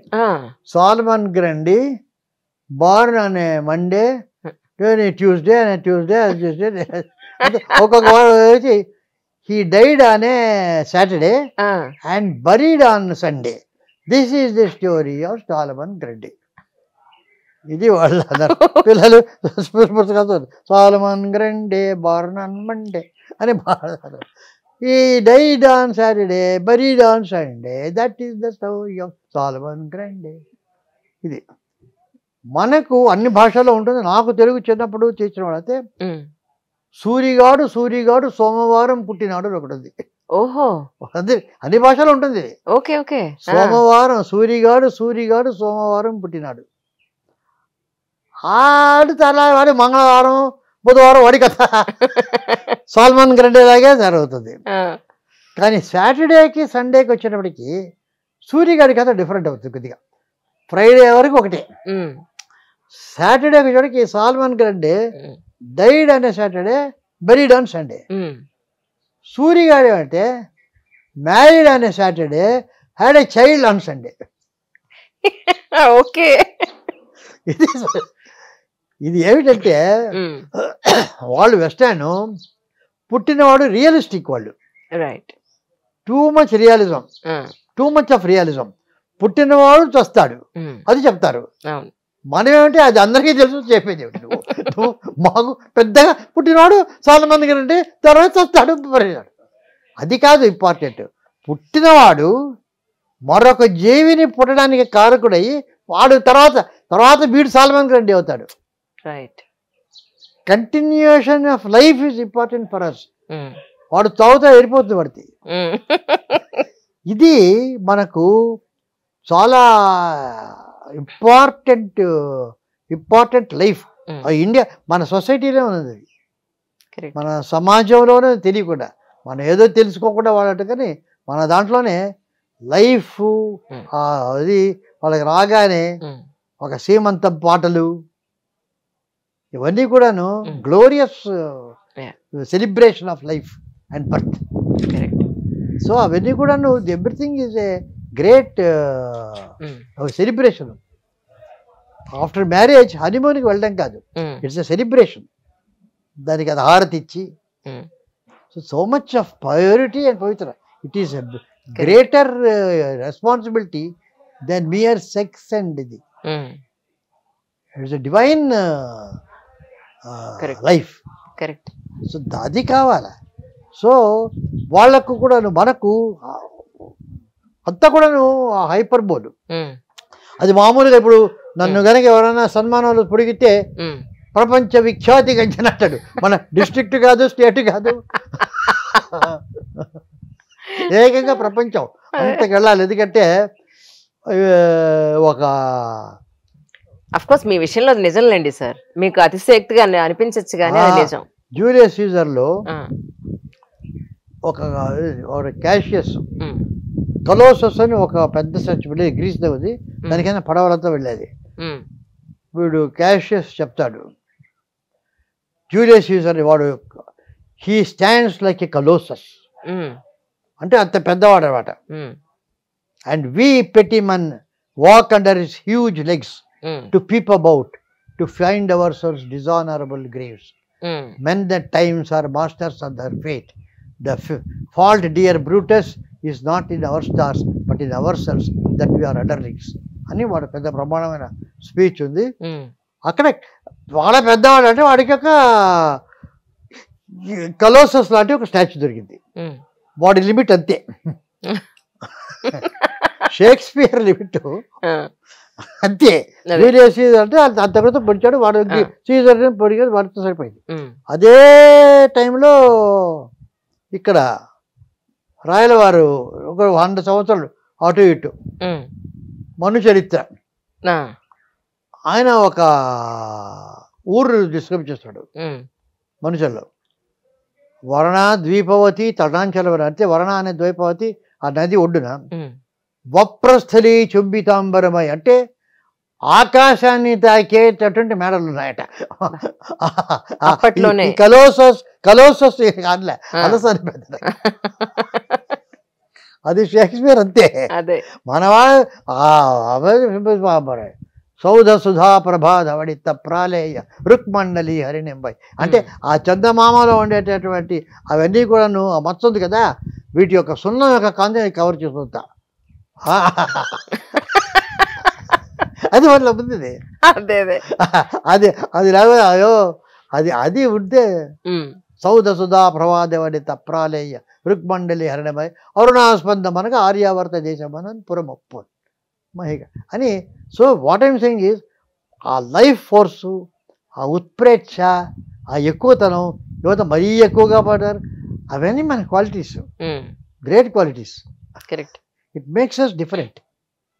అవి అంటే మరీ ఆయన్ని భజన చేయాలి అది కాదండి, అది ఆ మనసులో ఉండేటువంటి దాన్ని దానికి ఒక ఆనందం, సెలిబ్రేషన్ అవుతుంది. Correct correct. సో పాట అనేటటువంటి సెలిబ్రేషన్, రియాలిజం. నాకు చక్రపాణి గారు ఒక ఆయన అడిగాడు పాటలు రియాలిజం. ఈ వెస్ట్ ఇండియన్లో రియాలిజము వాళ్ళకు మ్యూజికల్స్ అయితే మ్యూజిక్ ఉంటుంది, డ్రామా అయితే అసలు పాటలు ఉండవు. మనకు ప్రతి సినిమాలోనూ పాట ఉండాలి. ఏదో కొన్ని రియలిస్టిక్ సినిమాలని మేము కనిపించే మాటలు లేని సినిమా పుష్పవనాలు కొన్ని తప్ప మామూలుగా అన్ని సినిమాల్లోనూ పాటలు ఉన్నాయి, ఒక 5-6 పాటలు అంతా. ఒక బెంగళూరులో ఒక ఇంటర్నేషనల్ ఫిలిం ఫెస్టివల్కు నేను నా వైఫ్ ఇద్దరం వెళ్ళాం. వెళ్తే అక్కడ ఒక చైనా నుంచి ఒక ఆమె, ఒక డెలిగేట్, ఒక ఆర్టిస్ట్ ఆమె వచ్చింది. లంచ్ అవర్లో బీ టైం ఎట్లా ఉందన్న ఒక 70లో ఆమె చెప్పింది అదే వచ్చి ఫెస్టివల్ సినిమాలు 1-2 చూసిందట, ఇండియన్ సినిమాలు చూడాలని. చూస్తే ఎందుకో డ్రైగా అనిపించిందట అవన్నీ ఫెస్టివల్ సినిమాలు. తర్వాత అసలు చాలా పెద్ద హిట్ సినిమా ఏదో ఒకటి ఉంటుంది అక్కడ బెంగళూరు రన్ అవుతుంది, అది చూసిందట. అదే ఒక 5-6 పాటలు, ఫైట్లు, గీట్లు బ్రహ్మాండంగా ఉండింది. ఆమెకి ఏమి నచ్చిందంటే కథ ఎక్కడ పోతుంది, సెంటిమెంట్ పోతుంది, వాడిపోతుంది, చివరికి అందరూ ఒక చోట చేరుతారు. అది చాలా నచ్చింది. ఫైనల్ పాయింట్ అది నచ్చింది, చాలా నచ్చింది నాకు. ఏమన్నా కథ కానీ చివరికి ఆల్ పీపుల్ కాదు. అక్కడి నుంచి ప్రతి సినిమాకు పెద్ద హిట్ అని చూసుకుంటూ పోయింది. ఫెస్టివల్ సినిమా చేస్తుండే అదో రకం. అదే కంప్లీట్ చూసింది, మరి అది చూసింది. But I believe there is so much of truth in that. ఎందుకంటే ఫైనల్గా ఆ పాటలు ఇది సెలిబ్రేషన్, అవి ఉండేటప్పుడు ఫుల్ లైఫ్ ఉంటుంది. మన క్వాలిటీ, మన జీవితం, మన ఇది మనం వేరే వాళ్ళని ఇమిటేట్ చేసుకోవడం, మనంగా ఉంటే ఆ పాటలు అవి ఉన్న సినిమాలే మనకు కరెక్ట్ అవుతాయి అని. ఇవన్నీ కూడా స్టిల్ నేను నాకులో రీసెర్చ్ చేసుకుంటూ పోయినాయి. నేను చేసేది కరెక్టా, అవునా? సంస్కారం తీశాను, దిక్కట్రపార తీశాను, తరమ్మాట తీశాను, భైరవ దీపం తీశాను, పుష్పభానం తీశాను, ఫోక్లోర్ తీశాను, అన్ని తీశాను. Correct correct. మీరు తీయని జోనర్ లేదు యాక్చువల్లీ. అంటే అప్పట్లోనే ఏది కరెక్ట్ అని నేను ఇంకా సత్యాన్వేషణలో ఉన్నాను. అది నేను కానీ అంటే ఇప్పటివరకు మీరు తీసిన జోనర్స్ ఎవరు కూడా టచ్ చేయలేకపోయారు. అప్పుడు టెక్నాలజీ లేకుండానే మీరు అద్భుతమైన సినిమాలు తీస్తారు. ఇప్పుడు టెక్నాలజీతో వచ్చే సినిమాలు కదా టెక్నాలజీ. ఇప్పుడు టెక్నాలజీ వస్తే ఏమొస్తుంది? టెక్నాలజీ థాట్ కదా important. Exactly sir, thought is important. Thought కనుక కరెక్ట్గా ఉంటే technology I don't think is very important. కానీ మీ పర్సనల్ లైఫ్లో కానీ మీ ప్రొఫెషనల్ లైఫ్లో కానీ మీకు సంపూర్ణ ఆనందాన్ని ఇచ్చిన సిచ్యువేషన్ అంటే ఏం చెప్తారు సార్? అంటే అది సంపూర్ణ ఆనందం ఇవ్వని సిచ్యువేషన్స్ అక్కడక్కడక్కడే కదా ఉండొచ్చు. అన్నీ సంపూర్ణ ఎవరు ఎందుకంటే ఐ లీవ్. ఇప్పుడు ఇవన్నీ మాట్లాడుతున్నాను, సో నైస్. ఇక్కడ వచ్చాను, యాక్ట్ చేస్తున్నాను, సో నైస్. అదే ప్రయాణం వచ్చారు, పిల్లలతో మాట్లాడాను. సో ఇది చేసిన హార్ట్ఫుల్ గా చేసాడు. చేశాను. You enjoy the entire thing. లేకుంటే ప్రధానికి కంప్లైంట్ చేయడం, ఇది చిన్న చిన్న వాటికి కూడా కంప్లైంట్ చేయడం, ఇక్కడికి రాగానే ఇది సరిగా లేదు, అది సరిగా లేదని, ఆగా లేదని. ఉన్నది ఉంది. Everybody has got human weaknesses. ఓ పెళ్ళికి వెళ్తాం, సరిగా అరేంజ్మెంట్స్ లేదు, అది సరిలేదు, అక్కడ అంతా క్యూలో పెడతారు. హోటల్కి వెళ్తాం, అక్కడ కరెక్ట్గా లేదంటాడు, లైటింగ్ ఢిల్లీగా ఉంటాడు. ఉన్నది అది. వేరే హోటల్కి పో. Hue much of complaining minds ఉంది కదా, sort of A mood, negative aspecting mood నాకు I don't like. I avoid. హ్యాపీగా ఉన్నాం. That's really nice sir. అంతే. జనరల్గా ఈ స్టేజ్ లో ఉన్న వాళ్ళు నాకు ఇక్కడికి వచ్చినప్పుడు ఇంత దూరం ఉంది సిటీకి, బట్ చాలా ప్రశాంతంగా ఉంది. కానీ గబుక్కుని ఇందాక మీరు చెప్పినట్టు నాకు ఇది లేదు, అది లేదు, ఇది కావాలి, అది కావాలనే పాయింట్ లో నాకు ఐ లైక్. ఇప్పుడు బికాస్ ప్రొఫెషనల్గా వచ్చాను, ఇక్కడ ఉండడానికి చేయలేను. నాకు between A com only life and very busy city life, I prefer a very busy city life. నాకు కరెక్ట్గా అక్కడ ట్రాఫిక్ బావు అని పోతుండాలా, వాళ్ళు రావాలా, జనం రావాలా, అందరూ లేడీస్ వాళ్ళు వీళ్ళందరూ కంప్యూటర్స్, మెట్రో ట్రైన్స్లో ఎక్కి ఆఫీస్కి వెళ్తుండాలా, రాత్రి వెళ్తుండాలా, బస్సులు, పర్చేసెస్, కూరగాయలు. That I like very much. అది ఇంపార్టెంట్.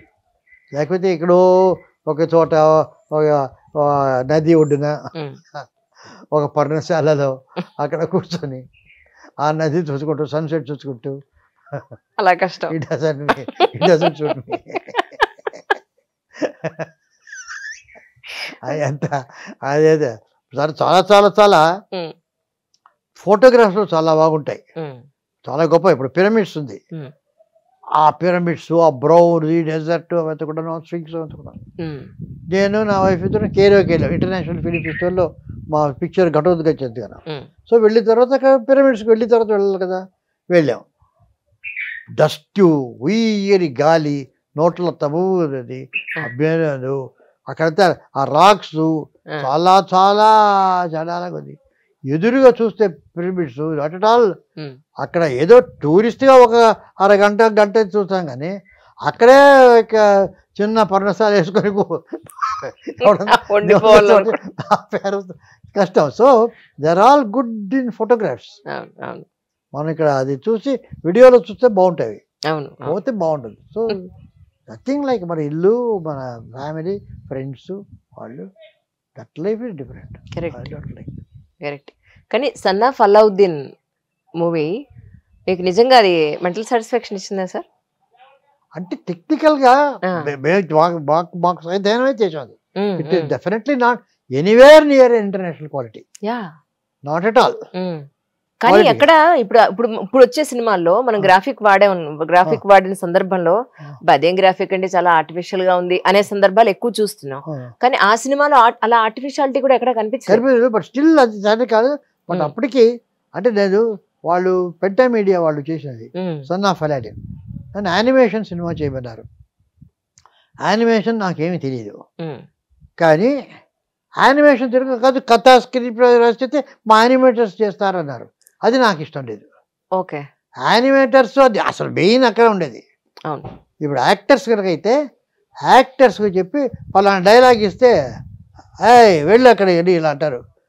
సో ఇంత అనాలా, ఇలాగనాలా, ఇలాగనాలా, ఎలాగనాలా, ఎంత స్పీడ్లో అనాలా, అవును, ఆ డిఫరెన్స్ ఉంది కదా. అవును, అది యాక్టర్స్ చేసేస్తాడు ఆ మూడ్ని బట్టి. అవును, కానీ యానిమేషన్ చూడికి బొమ్మలు చేయాలి. సో యానిమేషన్ డైరెక్టర్ చేస్తాడు అది. యానిమేషన్ డైరెక్టర్ ఒక డ్రామాటిస్ట్ అయితేనే దొరుకుతుంది. అతను ఒక యాక్టర్ కావాలి. అతను కానప్పుడు ఉట్టి యానిమేషన్ తెలిసినప్పుడు ఒక డైరెక్టర్ అవసరం. ఎంత స్పీడ్లో అనాలా, ఎంత స్పీడ్లో తల తిప్పాలా, ఎంత స్పీడ్లో పడాలా.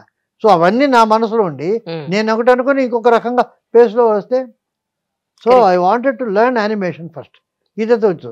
సో నేను 3 months ఎవ్రీడే మార్నింగ్ 9 గంటలకు పెంటా మీడియాకి వెళ్ళి వాళ్ళతో కూర్చొని లంచ్ అక్కడే చేసి టోటల్ యానిమేషన్ 3D అంటే ఏంటి, లైటింగ్ ఎట్లా, కెమెరా ఎట్లా అంతా అబ్జర్వ్ చేసి ఆ తర్వాత I started directing. 3 months completely కాదు. అక్కడ వెరీ ఇంట్రెస్టింగ్, ఒక సెట్ వేస్తాం, వేసిన తర్వాత కంప్యూటర్ లైట్ అప్ చేస్తాం, అన్ని లైట్ ఉంటాయి, మా సెట్ లైట్ వేస్తుంది. అదే అక్కడ నాకు ఈ అనుభవం చాలా పనికి వచ్చింది. సెట్ అనుభవం ఇక్కడ ఎలా సెట్ చేస్తాం అలా చేస్తాం.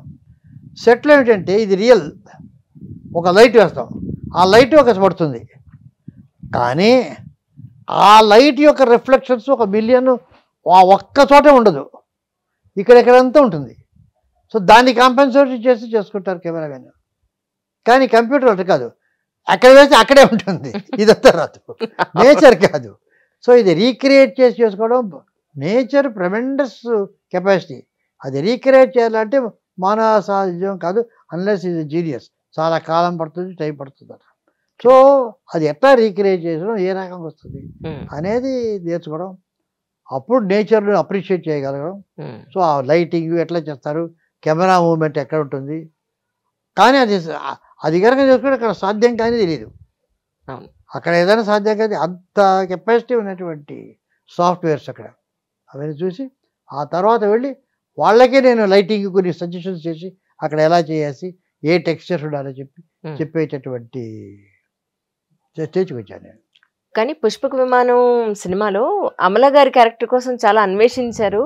ఎవరు తీసుకోవాలి అంటే మొట్టమొదట ఒక ఆమె ఎవరో బ్యాంకాక్, ఒక ఆమె బాంబేలో, ఆమె పేరు మీనాక్షి శేషాద్రి, ఇంకొక ఆమె అనుకున్నాము. ఆ తర్వాత ఆమె అంతకుముందు చాలా మంది, నేను రమేష్ సిప్పి గారిని అడిగాను, నేను రమేష్ సిప్పిని పిలిచాను, షోలే డైరెక్టర్, పిలిచేసి ఈ రకంగా సబ్జెక్ట్ అనుకున్నాము, మీరు ఎవరైనా సజెస్ట్ చేస్తారంటే ఎవరో వాళ్ళు ఉన్నారు, కానీ నేను మీకు కొత్త వాళ్ళు, ఒక అమ్మాయి ఉంది, ఆమె 3 సినిమాలు స్టార్ట్ చేసి అవి ఆగిపోయాయి. అయ్యో, ఆమెకు ఐరన్ లెగ్ అని పేరు. మీకు ఆ నమ్మకాలు కనుక లేకపోతే మీరు బుక్ చేయండి, అమ్మాయి చాలా క్యారెక్టర్ బాగుంటుంది, కానీ ఐరన్ లెగ్ అనే పేరు ఉంది, ఆమె పేరు మాధురి దీక్షిత్ అన్నారు. సో మేము మాధురి దీక్షిత్ నంబర్ కోసం ఎవరు అప్పుడు ఎవరు నన్ను కదా, నేను మాధురి దీక్షిత్ ఏజెంట్, నేనే ఆమె ప్రిఫరెన్స్, నేనే మాట్లాడతాను, ఎవరో కావాలంటారు, ఎవరెవరో సినిమా కావాలా సార్ చేస్తానన్నారు. అయ్యా చేస్తాము, బుక్ చేయబట్టి మాధురి దీక్షిత్ ఈ సినిమాలో డైలాగులు లేవన్నాను. డైలాగులు లేని క్యారెక్టర్ నా హీరోయిన్ చేయదంటారు. అరే సినిమాలోనే డైలాగులు లేవయ్యా అంటాడు. ఈ అమ్మాయి కాదు డైలాగ్, ఆవేదో మామూలు చేయని కదా, డైలాగ్ లేకుండా ఒక తట్ట పెట్టి వెళ్తుంది, అలాంటి క్యారెక్టర్ అనుకున్నాడు అతను. చేయడంటే సరే. తర్వాత ఇంకొక ఆమె బ్యాంకాక్, ఆమె బుక్ చేసాం. ఆమె తిరగ వచ్చిన తర్వాత సరే ఒకసారి బెంగళూరుకి వస్తే రెగ్యులర్ షాప్స్ ఉన్నాయి, అక్కడ డ్రెస్ చూద్దాం. ఆమె నేను కాస్ట్యూమియర్స్తో వాళ్ళతో వీళ్ళతో ఒక 5-6 మందితో మా కాస్ట్యూమ్స్, హెయిర్ డ్రెస్. అమ్మ ఇది ఆ సినిమా కాదు, హెయిర్ డోలు అడ్డాలు దానికి మ్యాచ్. అక్కడ రెగ్యులర్గా అందరూ ఏం కొంటారు, ఊరి జనం అంతా అదే నువ్వు మనకు మ్యాచింగ్ ఏంటంటే కొనేటువంటి కథ ఇది అని చెప్పి, కాదు మాకు కష్టం అంటే నేను క్యాన్సిల్ చేశాను. అన్నట్టు ఎందుకంటే attitude కుదరలే. I said no, sorry, work in a picture. సరే. అప్పుడు ఇండియన్ ఎక్స్ప్రెస్ నాకు ఒక అవార్డు ఇచ్చారు, బెస్ట్ డైరెక్టర్ దేనికో. అక్కడ ఒక అమ్మాయి కంపేర్ చేస్తుంది, ఆమె చాలా కరెక్ట్గా ఉంది, బాగుంది. ఏమిటి ఏం పేరు, అమల.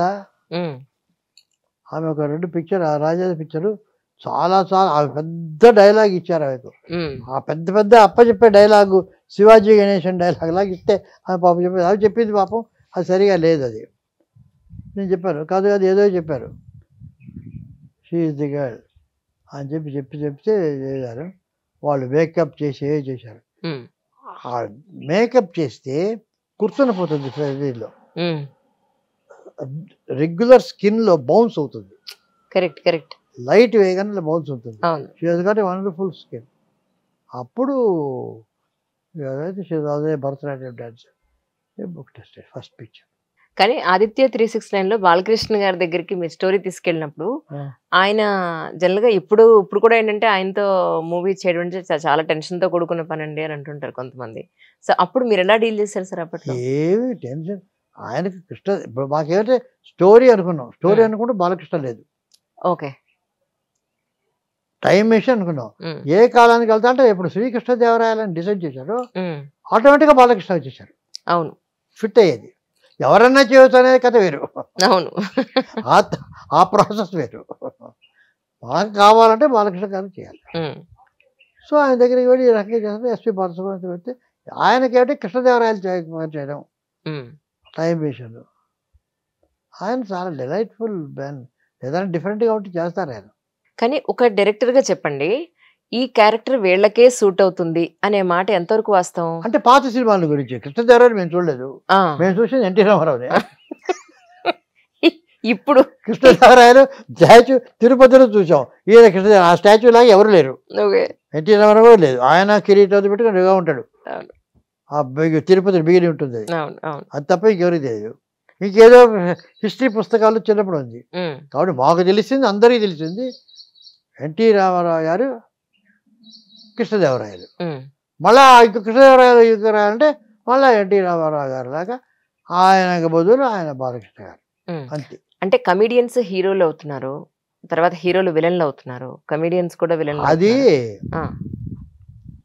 ఎలా అవుతారు హీరోలు అనేది పింగళి నాగేంద్రరావు గారి దగ్గర ఒక అబ్బాయి వచ్చాడు, సార్ నేను ఏంటి ఏమి హీరో కావాలన్నాడు.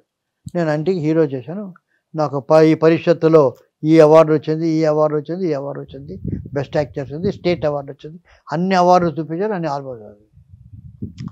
అవన్నీ పక్కన పెట్టు, నాకు ఒకటి చెప్పు, నువ్వు వీధిలో వెళ్తున్నప్పుడు ఎవరైనా ఒక అమ్మాయి కిటికీలో నుంచి చూసి నిన్ను రొమాంటిక్గా చూసిందా? ఇక్కడ కూడా మీరు డైరెక్టర్ కళ్ళే కనబడతాయి.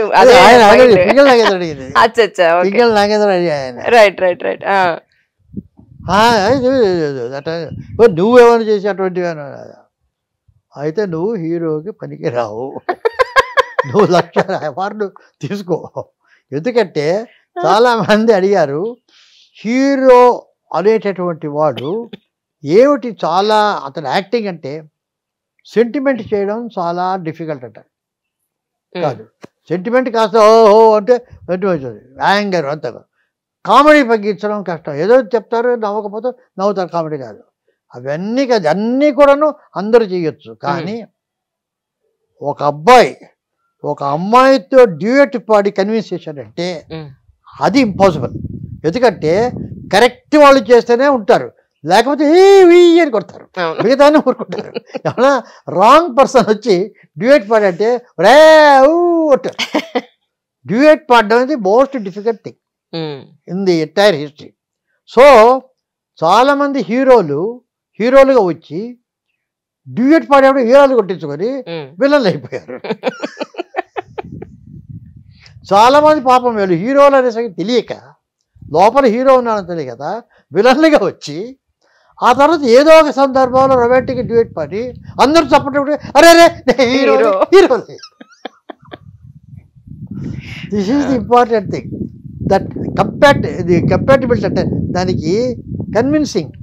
ఒక హీరోయిన్లకి అదే హీరోయిన్ కూడా అది కనుక వాళ్ళిద్దరు కనుక డ్యూయట్ పాడుతుంటే అది కన్విన్స్ అయ్యారంటే దట్స్ ఆల్. అది రేర్ క్వాలిటీ అది, అందుకని అంత పేమెంట్ వాళ్ళకు. లేకపోతే వజ్రం ఎందుకు అన్ని రాళ్ళకు ఇవ్వచ్చు కదా. నిజం నిజం. కానీ ఒక డైరెక్టర్ పాయింట్ ఆఫ్ వ్యూ నుంచి మనం మాట్లాడితే, ఒక వ్యక్తిని చూసి ఈ వ్యక్తి ఖచ్చితంగా ఈ క్యారెక్టర్ సూట్ అవుతాడని ఫిక్స్ అయిపోతే, ఫర్ ఎగ్జాంపుల్ ఇప్పుడు నేను ఇలా స్పెక్ట్స్ తోటి ఈ శారీలో ఉన్నాను, ఓకే, మీరు అనుకుంటారు ఒక డైరెక్టర్ నేను మీ దగ్గర క్యారెక్టర్కి వచ్చినప్పుడు ఈవిడ ఈ క్యారెక్టర్కే సూట్ అవుతుందండి, అబ్బాయి ఈ క్యారెక్టర్ సూట్ అవుతుందని మెంటల్గా ఫిక్స్ అయిపోతారు. అంటే నేను చాలా వరకు చూసింది ఏంటంటే, ఇప్పుడు సునీల్ గారి లాంటి కమెడియన్ ని హీరో చేసి ఇప్పుడు విలన్ గా కూడా చూపిస్తున్నారు.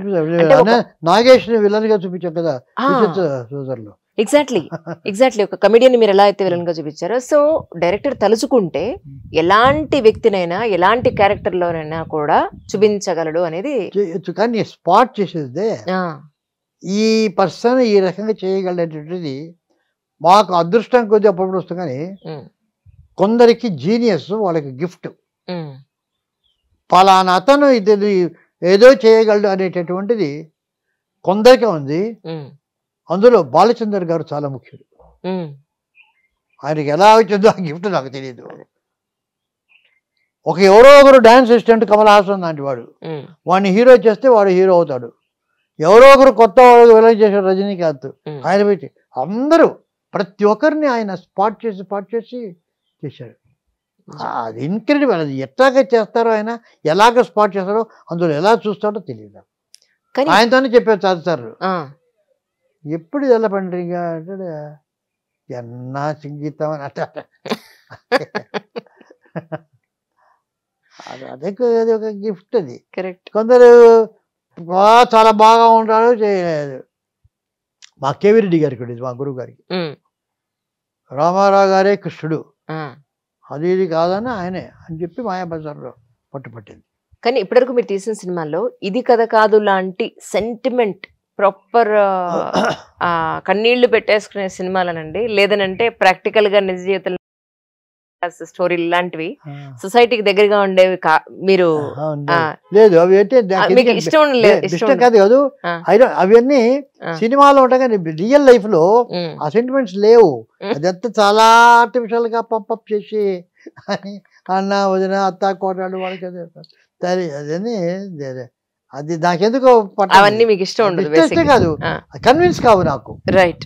యాజ్ సినిమా కథలుగా రియల్ లైఫ్ లో చాలా చాలా దొరుకుతాయి కదా, సెంటిమెంట్స్ ఉన్నాయి. బట్ అది సినిమాలో ఆ సెంటిమెంట్గా వచ్చి అది కష్టం. ఒక బ్రదరు సిస్టరు సెంటిమెంటు అది నాకు ఎక్కదు. కానీ కొద్ది గొప్ప మీ పర్సనల్ లైఫ్ లో అయితే సెంటిమెంట్స్ ఉన్నాయి మీకు, కాకపోతే అది సెంటిమెంట్ అని ఒప్పుకోరు మీరు, అంతే. ఏది సెంటిమెంట్ లైఫ్ లో ఉంది, సినిమా లైఫ్ లో ఎందుకు లేదు? మా పిల్లలు మా పిల్లలు నాకు కావాల్సిన లైఫ్, మా ఫ్యామిలీ అంతా ఫుల్ ఆఫ్ సెంటిమెంట్ కదా. అవును. ఇప్పుడు వెళ్ళవాలి, వాళ్ళకు ఉంది, నాకు ఉంది. ఇప్పుడు నేను ఏమవుతానో ఒక్కడే ఉన్నాడు ఇక్కడ అని వాళ్ళకు ఉంటుంది. నేను వెంటనే ఐఎమ్ ఆల్రెడీ అని మెసేజ్ ఇస్తాను. ఈ మధ్య నేను ఒక వీడియో చూసానండి, ఎంత బాగా పాడారో మీరు అసలు గమకాలు. ఒక ఇంటర్వ్యూలో అద్భుతంగా పాడారు. ఇప్పుడు సంగీత దర్శకత్వం చేయడం వేరు, మీరు సంగీతం నేర్చుకున్నారా? అంత చక్కగా పాడారు. చిన్నప్పటి పాటలు పాడామని చాలా చాలా కాంపిటీషన్స్ కాలేజ్ డేస్లో యూజ్ టు కంపీట్, ప్రైజెస్. తర్వాత ఆ లైన్కి వెళ్ళలేదు. సాలూరు రాజేశ్వరరావు దగ్గర ఒక ఆల్బమ్ చేశాను నేను ఆయన మీద. సాలూరు రాజేశ్వరరావు గారికి అంకితం ఇస్తూ 8 మంది రైటర్స్, వేటూరి, సిరివెన్నెల, వీళ్ళారు, ఎస్పీబి, సుశీల గారు, జానకి, బాలసరస్సు అందరూ పాడారు. 8 పాటలు నేనే కంపోజ్ చేసి రాజేశ్వర ఆల్బమ్ రిలీజ్ చేసాం, చల్లగాలేదని. అందులో నేను ఒక పాట రాశాను, ఒక పాట పాడాను. మీకు 2 ఆడపిల్లలు. సినిమా ప్రపంచాన్ని మొత్తం తీసి పక్కన పెట్టేస్తే ఒక తండ్రిగా మీరు మీ ఆడపిల్లలకి చెప్పింది ఏమిటి? చూడమ్మా, ఆడపిల్ల ఇలా ఉండాలి అని చెప్తారా? అంటే ఆడపిల్లలు చెప్పింది మాకు యాక్చువల్గా మా ఆడపిల్లలకు వాళ్ళకు వాళ్ళ చిల్డ్రన్ ఎలా చూసుకున్నారో చూస్తే మేము ఎందుకు మా పిల్లల్ని అలా చూసుకోలేదనిపిస్తుంది. నా వైఫ్ ఇద్దరు దొరకరు, చాలా బాగా చూసుకుంటారు వాళ్ళు. వాళ్ళ పిల్లలు వాళ్ళు మానిటర్ చేస్తారు, అది చేస్తారు, ఎక్కడ ఉంటారు. మేము వదిలేసాం, మాకు తెలీదు. Because we don't belong to that. వీళ్ళకి బాగా ఎక్స్పోజ్ తెలియదు అనమాట. అంటే మీ ప్రపంచం మొత్తం వేరు, సినిమానే మీ 90% life. Cinema is one thing I like. అంతేగాని సినిమా అని అంతా మర్చిపోయి పోయేప్పుడు సినిమా నుంచి పట్ట కాదు. ఐఎమ్ డూయింగ్ విత్ ఫ్యామిలీ, వాళ్ళతో చేస్తాం. ఆల్ దోస్ జోక్స్ అవుతే మేమంతా కలిసి ఎక్కడికైనా ఊళ్ళోకి వెళ్తే అక్కడ ఉంటాం, అక్కడ మన సినిమా చూసుకున్నాం. బట్ సినిమాలో ఎంటర్ అయింది, సినిమా వచ్చినప్పుడు టోటల్గా దట్ విల్ బి కాన్సన్ట్రేటెడ్. అంతేగాని డ్రీమీగా ఉప్పు అని పొగలు అవి లేదు. మీకు అలాంటి ఫ్యాంటసీ ఏం లేదా? చేతిలో ఇలా సిగరెట్ పెట్టుకొని ఉంటుంది, ఒక పెగ్గ పెట్టుకొని మంచి గర్ల్ ఫ్రెండ్ ఉండాలి. అది చూసేవాళ్ళకి చెప్తారు. ఇది ఏమిటంటే సోమకొడుదలో ఒకటి ఇద్దరు క్యారెక్టర్స్ అవి. అవును, కమలాసన్ ఒకటి ఒక డాక్టర్ క్యారెక్టర్. అవును, డాక్టర్ గారు ఏదో ఒక యాబ్సెంట్ నేను చెప్పాను కమలాసన్తో. ఒక క్యారెక్టర్ ఏదో అనుకోవడం కన్నా ఒక నిజ జీవితంలో ఎవరైనా ఒక క్యారెక్టర్ అతను చూసి నీ దేవుడు ఎవరైనా పరిచయం వాళ్ళని కనుక చేసి ఇన్స్పైర్గా తీసుకొని కనుక చేస్తే మోర్ కాంక్రీట్గా ఉంటుంది అంటే వెరీ గుడ్ ఐడియా అన్నాడు. నెక్స్ట్ వచ్చాడు సార్. సో వరండాలో షార్టింగ్ పెట్టాను. అలా వెళ్తాడు సార్, ఏదో జ్ఞాపకం వస్తుంది, ఓకే అంటాడు, అలా స్వింగ్ చేసి వెళ్ళిపోతాడు. చాలా అద్భుతంగా యాక్ట్ చేశాడు, బాగుందాను. సాయంత్రం నాకు గుర్తుకొచ్చింది అతను నన్ను ఇమిటేట్ చేస్తున్నాడు. నేను చెప్పాను కదా ఎవరైనా నిజ జీవితంలో ఎవరైనా ఇమిటేట్ చేస్తే ఉండదు, అతను నన్నే ఇమిటేట్ చేశాడు. ఆబ్సెంట్ మైండెడ్కి వెళ్ళడం, నాకు నన్ను వెళ్ళి మాట్లాడుకోవడం, మళ్ళీ ఇలా తిరిగి చూడడం, ఓహో అనడం, నవ్వుకోవడం, వెళ్ళిపోవడం. సో నన్ను చూడకల్లా ఆ సినిమా కమలాసన్ చూస్తే నేనే. కానీ ఆ సినిమా చూస్తున్నాను చెప్పి ఎంత టెన్షన్ గా ఉంటుంది. ఒరిజినల్ డాక్టర్ ఎక్కడ ఉంటాడు పాపం, ఆ క్యారెక్టర్ లో ఉన్న ఆ సీట్ లో కూర్చున్నాడు వేరే వ్యక్తి, ఆ డబ్బు, ఆ కారు, ఆ దర్పం, అదంతా ఓ మై గాడ్, నిజ జీవితంలో అలా ఎవరికైనా జరుగుతుందా అసలు అనిపించింది నిజంగా. కానీ ఇట్ వాజ్ ఫెంటాస్టిక్ అండి. ఏం స్క్రీన్ ప్లే, ఒక్క సెకండ్ కూడా ఇక్కడ బోర్ కొట్టిందన్న పాయింటే ఉండదు అసలు. అద్భుతమైన స్క్రీన్ ప్లే అది. నేను ఎందుకంటే నా పిక్చర్ జనరల్గా బోర్డమ్ అంటూ సాధారణంగా ఉండదు. ఎందుకంటే అప్పటికప్పటికి ఐఎమ్ ఇంట్రెస్ట్ అంటే other will be interested, it will not be sectional. కానీ ఇప్పుడు మీ దగ్గర ఉన్న నాలెడ్జ్ కానీ ఎక్స్పీరియన్స్ కానీ ఎవరికైనా షేర్ చేద్దామని ఉంటుందా, లేకపోతే ఇది షేర్ చేయడం వల్ల ఇప్పుడు వచ్చేది ఏముంది మనకి అని అనిపిస్తూ ఉంటుంది? ఎలా అనుకుంటారు మీరు? అంటే నాకు అర్థం కాదు. ఇప్పుడు నెక్స్ట్ జనరేషన్స్ కి మీ దగ్గర ఉన్న టెక్నాలజీ, మీ దగ్గర ఉన్న ప్రతిభానండి వాళ్ళకి పంచడం అనేది కొంతమందికి ఇష్టం ఉంటుంది, కొంతమంది పంచకపోవడం కాదు. ప్రీవియస్ వాళ్ళు ఎవరి టెక్నాలజీ ఎవరి నాలెడ్జ్ తర్వాత వాళ్ళకి ఈ చరిత్రలో ఉపయోగపడింది అండం తప్ప. అవును, ఇప్పుడు అవును, మన ఎక్స్పీరియన్స్ పక్కవాడికి ఉపయోగపడుతుందా? నేను కేవీ రెడ్డి గారు పర్లే నేను చేసుకున్నాను, నా స్టూడెంట్స్ అలాగే, వాళ్ళు అలాగే. ఇప్పుడు అందరూ ఒక సైంటిస్ట్ ఉన్నాడు, ఆ న్యూటన్ వల్ల థియరమ్స్ పడింది. అవును, but Einstein on his own ఆయన రీసెర్చ్ చేశాడు. ఎవరికి వాళ్ళకు ఎవరి ఇన్ఫ్లుయెన్స్ ఎవరు. ఇది ఊరికేనే ఒక మీరంతా గురువు గారు మీరు చెప్పేది చెప్పండి మేము ఆచరించుకుంటామని చెప్పడం కానీ ఎవరు ఆచరిస్తారు? గురువు గారు మాత్రం వాళ్ళంతా పాపం ఆచరిస్తారు. అదేమిటంటే నేను ఒకసారి ఒక కథ ఉంది. ఒక గురువు గారు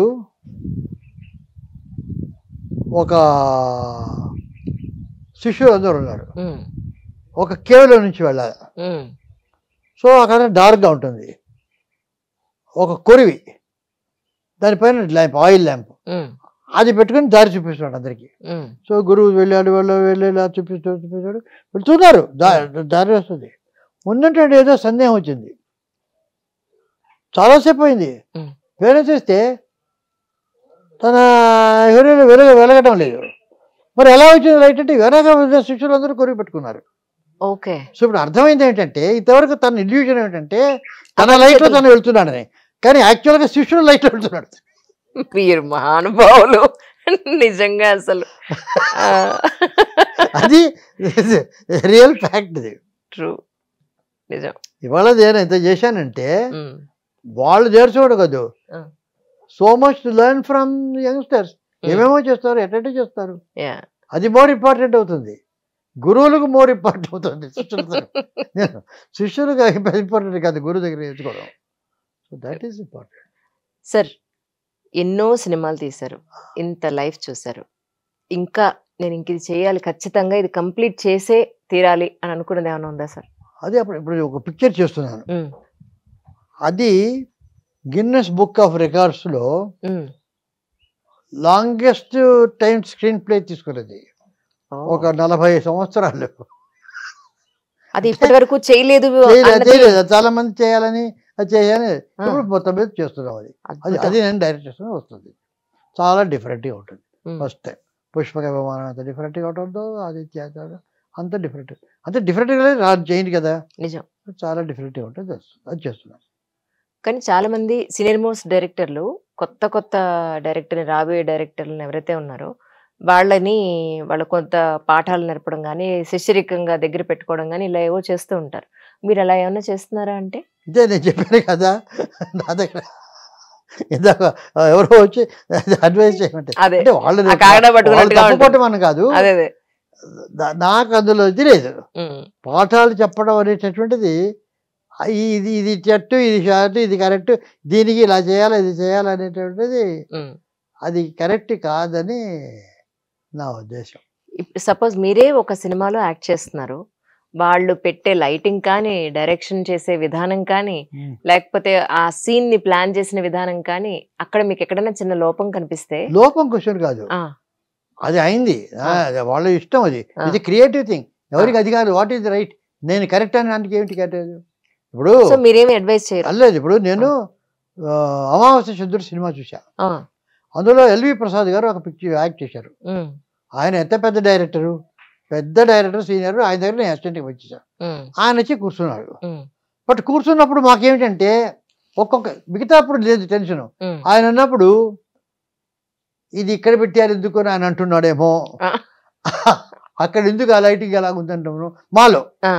కానీ నేను ఏమంటారు, అలా కూర్చున్నాడు, రెడీ అంతే. సో ఇట్ ఈస్ నాట్, నాకు అదేమీ లేదు. ప్యాషన్ అంటే ఎలాగుంటుంది అనేది అసలు ప్యాషన్ అంటే ఎవరెవరు ఎట్లా చేశారు అంటే ఒకటి సాధించాలంటే తప్పులు పోతాయి. ఎలా చేస్తారు అది ఒక 2 ఇన్సిడెంట్స్ చెప్పంటారా? చెప్పండి సార్. మా గురువు గారు శాంతారాం గారు స్త్రీ అని శకుంతల దుష్యంతుడి కథ తీశారు. అందులో చివరికి లాస్ట్ క్లైమాక్స్లో ఆయనకి ఏమిటంటే దుష్యంతుడి రథం ఎలా ఉండాలంటే 2 గుర్రాలు 4 రకాలు గుర్రాలు ఉండేవన్నీ కూడాను సబ్స్టాండర్డ్ రథాలు అవి. ఓకే, సరి సంఖ్యలు ఉంటావు, బేసి సంఖ్యలు ఉండేవి 3 గుర్రాలు 5 గుర్రాలు 7 గుర్రాలు. అందుకని సూర్యుడిది 7 గుర్రాలు.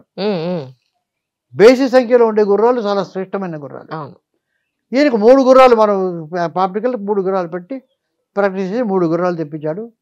కొల్హాపూర్లో కంప్లీట్ ట్రైనింగ్ అంతా ఇప్పించి 3 months 3 గుర్రాలు చేసి షూటింగ్ కులు మనాలిలో వెళ్ళి ఆ రథం అంతా తీసుకున్నాడు. వెళ్ళిన తర్వాత కులు మనాలిలో ఆ చలికి ఆ గుర్రాలు లాగలే. అయ్యయ్యో, మొత్తం యూనిట్ కులు మనాలికి ఆ రథాల షాట్ తీయాలి. ఏం చేయాలి?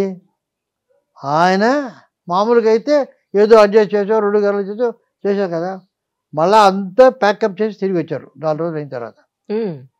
ఈ రథాలను మాత్రం పంపించాడు కులు మనాలికి. ఆ 3 మాసాలు అక్కడ ఆ వెదర్లో ప్రాక్టీస్ చేయించాడు. ఎంత మొండి వాళ్ళండి బాబు.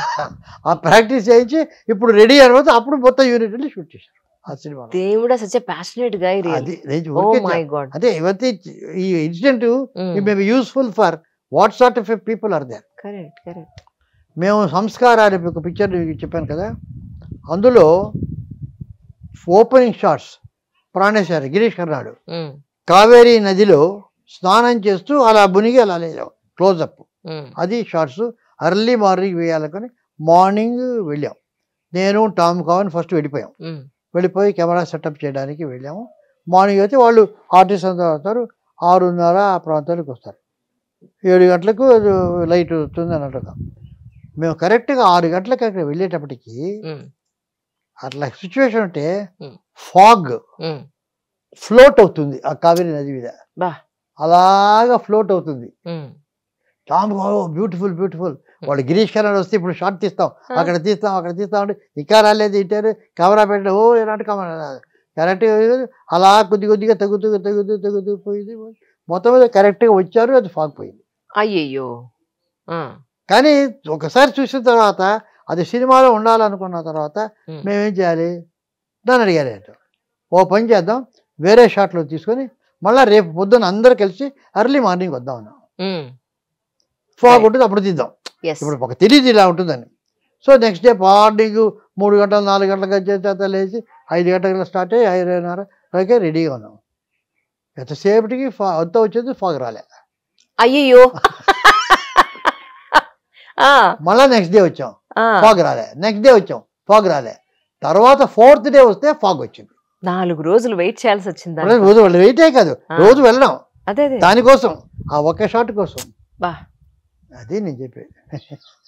This is real film making. అది సక్సెస్ కమర్షియల్ ఆస్పెక్ట్స్ అలా ఉంచండి. The pleasure of film making. I'm not talking about the other aspects of film making, అది రీచ్ ఆఫ్ ది పబ్లిక్, అవన్నీ అలా ఉంచండి. ఆ ప్యాషన్ వాళ్ళకి ది ప్లెజర్ ఆఫ్ ఫిల్మ్ మేకింగ్లో ఇది ఊరికి ఉదాహరణకి ఇచ్చాను. అదే ఇప్పుడైతే దాన్ని ఎలా అన్నా ఈ రోజు కంప్లీట్ చేసేయాలి, ఈ సీన్ ఏదో రకంగా కంప్లీట్ చేసేద్దాం అనుకున్నాను. అంటే commercial aspects, because cost of production ఎక్కువ అవుతుంది, అది చేస్తుంది, దొరకదు, ఆర్టిస్ట్ దొరకరు, అవన్నీ మాకు అంతా కొత్త వాళ్ళకి సాధ్యమైంది. అన్ని కాదే కదా, ఐఎమ్ నాట్ బ్లేమింగ్, అన్ని చాలా కాన్స్టెంట్స్ ఉన్నాయి అవన్నీ చేయడానికి. కానీ అలా చేసినప్పుడు వచ్చేటటువంటి ఫలితాలు వేరుగా ఉంటాయి. కరెక్ట్ కరెక్ట్, అంతే. ఇప్పుడు చాలా కాన్స్టెంట్స్, చాలా డిఫికల్ట్. ఒకవేళ కాస్ట్ దొరకదు, కాస్ట్ ఆఫ్ ప్రొడక్షన్స్, లేకపోతే అలా పోతుంటుంది, ఎయిమ్లెస్గా పోతుంది, మొరేల్ పోతుంది యూనిట్లో, కొన్ని చాలా ఉన్నాయి. సో వాళ్ళు ఎలా అనుకుంటే వాళ్ళ ప్లానింగ్ ప్రకారమే, అంతే, వాళ్ళ దాని ప్రకారం మీరు ఫాలో అవుతారు తప్ప, సో మీ ఇన్పుట్ ఇలా చేస్తే బాగుంటుంది, ఇది కరెక్ట్ కాదని మీరేమి అనరు.